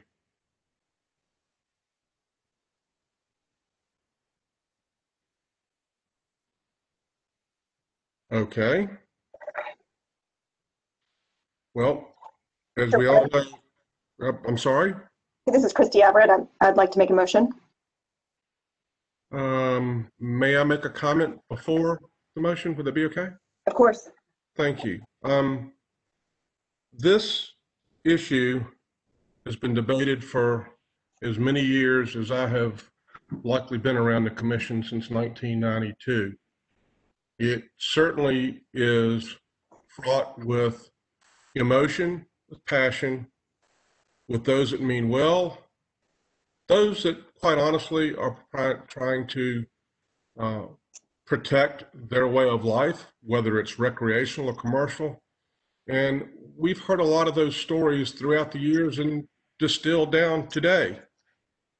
I believe, sitting around the deliberation table at the Atlantic States Marine Fisheries Commission, that folks take this very seriously. And we're finally now, not finally, that's probably the wrong way, but we are definitely on the road to obtaining solid science. And I recall, not to wax poetic, but in July of 2006, when I took the dais for the first time as commissioner, I vowed that any decision that I could have any impact upon would be based totally on sound science and not on emotion or other outside influences, because the only real fair way to do this is to rely upon the experts that we have. I realize that anecdotal evidence, observations, what you see, many times are equating to reality. But I think that this approach takes into consideration a number of different factors that allow those concerns to be addressed. So today, as we have Ms. Everett make a motion, whatever it may be, we start down the path of a very, very significant responsibility that's been afforded to us as a matter of public trust by the General Assembly, supported entirely by Governor Northam, Secretary Strickler, and others that were in the corner. At the end of the day, I think we had consensus. It's our duty and responsibility to make sure we get this right. And I'm proud to be associated with all those that got us here today. And I'm proud to be associated with this commission that's going to ultimately make this decision. Ms. Everett, the floor is yours. Thank you, Commissioner Bowman. And those remarks, I think, are very, very important to kind of acknowledge the changes that we've seen with regards to this particular issue. So congratulations to all of your staff and the administration for all the hard work over the past few years. I'd like to make a motion for, in support of staff recommendation, to adopt these amendments to Chapter 4 BAC 20-1270-10 pertaining to Atlantic Menhaden to establish the 2021 total allowable catch per Amendment 3 to the Interstate Fishery Management Plan for Atlantic Menhaden and the Ecological Reference Point Benchmark Assessment to establish all associated fishery sector allocations in response. Zedrin. Mr. Zedrin? I second it. I second the motion. Thank you, sir. Further comments by members of the commission?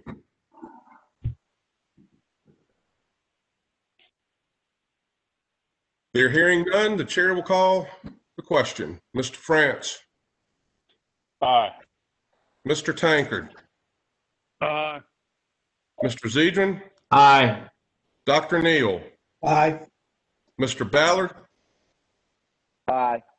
Mr. Minor? Aye. Ms. Lusk?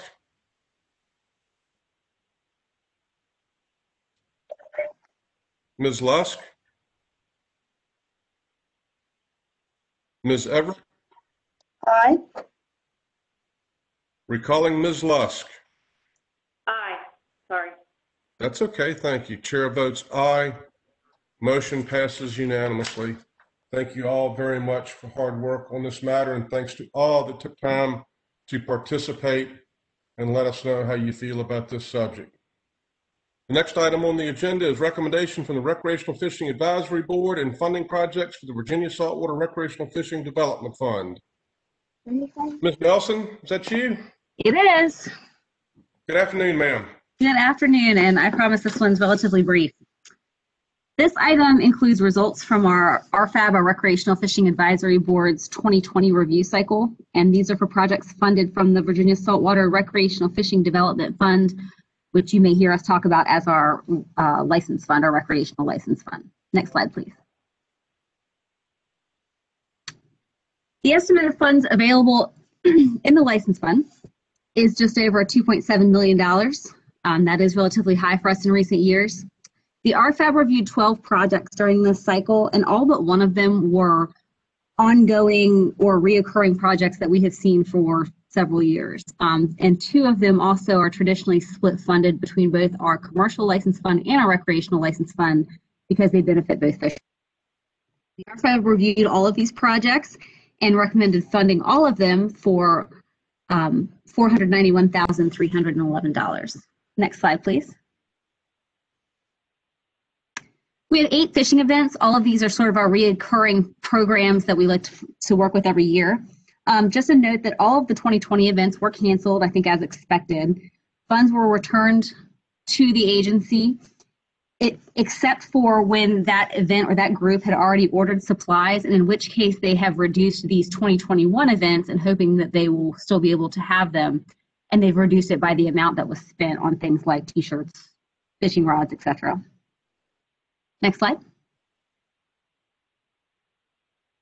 We have 3 research projects. All of these are things we've seen before, but these do include the 2 that are split funded. Both our Young Viewer American Eel Survey is evenly distributed, and our matching funds, that's our Sport Fish Restoration Funds, take a portion from the commercial fund and the majority of that match money from the recreational license fund. Next slide. This is our final project, and this is the only one that wasn't a reoccurring project. This is the reconstruction of a currently unusable pier at the Captain Sinclair Recreational Area in Gloucester County that was reviewed by the board. It's pending its JPA, and that's separate from our process, so nothing can be moved forward. We can still vote on it, and they plan to get that in very soon. There were no issues with this program. The Middle Peninsula Planning District Commission put forth that application. Next slide, please. The staff recommendation is funding projects A through L for expenditures totaling $436,310 from the Recreational License Fund and $55,001 from the Commercial Fund. If you have any questions about any of those projects or a process, I'm happy to answer them. Thank you, Ms. Nelson. Does the commission have any questions in reference to these projects? Alicia, I just have one, the pier project from the Middle Peninsula Planning District Commission. Yes. What, in looking at that, can you just give me just a little bit of an idea as what that is going to be when it's finished? Because yeah. Would you mind going back one slide, Summers? So this, I just pulled this as a general picture from their application. They've offered many more, but what you see there is their fishing pier that had been used. Most of that middle portion and some of the end were completely ripped out by a storm. So what they're planning on doing is rebuilding on the existing footprint. I believe they're going to have some railing up the next time, and they're trying to use that cover there, the shade area at the end. So they're not planning on expanding it any larger. They're just trying to rebuild what was there. Okay, that answers my question. I just wasn't sure exactly where we're going to go. And can we go to the first slide too, please, Summers, if you would? That one right there. This, I don't mean to belabor the afternoon, but I think it's only appropriate if you take time to really, we've had a long day, but to look at these folks and look at the individuals that are involved, and just kind of at this time of the year, give a little thanks and hope for those that have been involved in all these projects for many years, to advance the opportunities for our young people to experience the water and saltwater fishing for the first time. It's real easy to gloss right over the slide, and we do that as a matter of business, but these are pretty neat projects. And if you ever get a chance to get out and about and want to see a smile on a kid's face when he holds a fishing rod and catches a fish the first time in his life, that's what this page is all about. So just wanted to acknowledge that. Any questions for Ms. Nelson at this present time on these matters? If not, I don't believe this is a public hearing, but is there anyone in the public that wishes to be heard? They're seeing none. The matters before the commission for discussion and action. Dr. Neal? Yes, sir, Dr. Neal. It is pleasing to see our license money going to good things. And I move to approve the staff recommendation of the RFAB. Thank you, Dr. Neal. Is there a second to the motion? Mr. France, seconds. Thank you, Mr. France. Chair will call the motion. We'll call the roll. Mr. France? Aye. Mr. Tankard? Aye. Mr. Zedrin? Aye. Dr. Neal? Aye. Mr. Ballard? Aye. Mr. Minor? Aye. Ms. Lusk? Aye. Ms. Everett? Aye. Chair votes aye. Motion passes unanimously. Is there anything else to come before this commission by members of the commission or staff? There being none, I'd like to take this opportunity to thank you all for your service for this year. Really appreciate it. I hope you have a very safe and joyous holiday season. If you need anything from us, don't hesitate to call. I would really treasure your friendship, appreciate your service, and have a great one. Thank you. Meeting's adjourned. Thank you.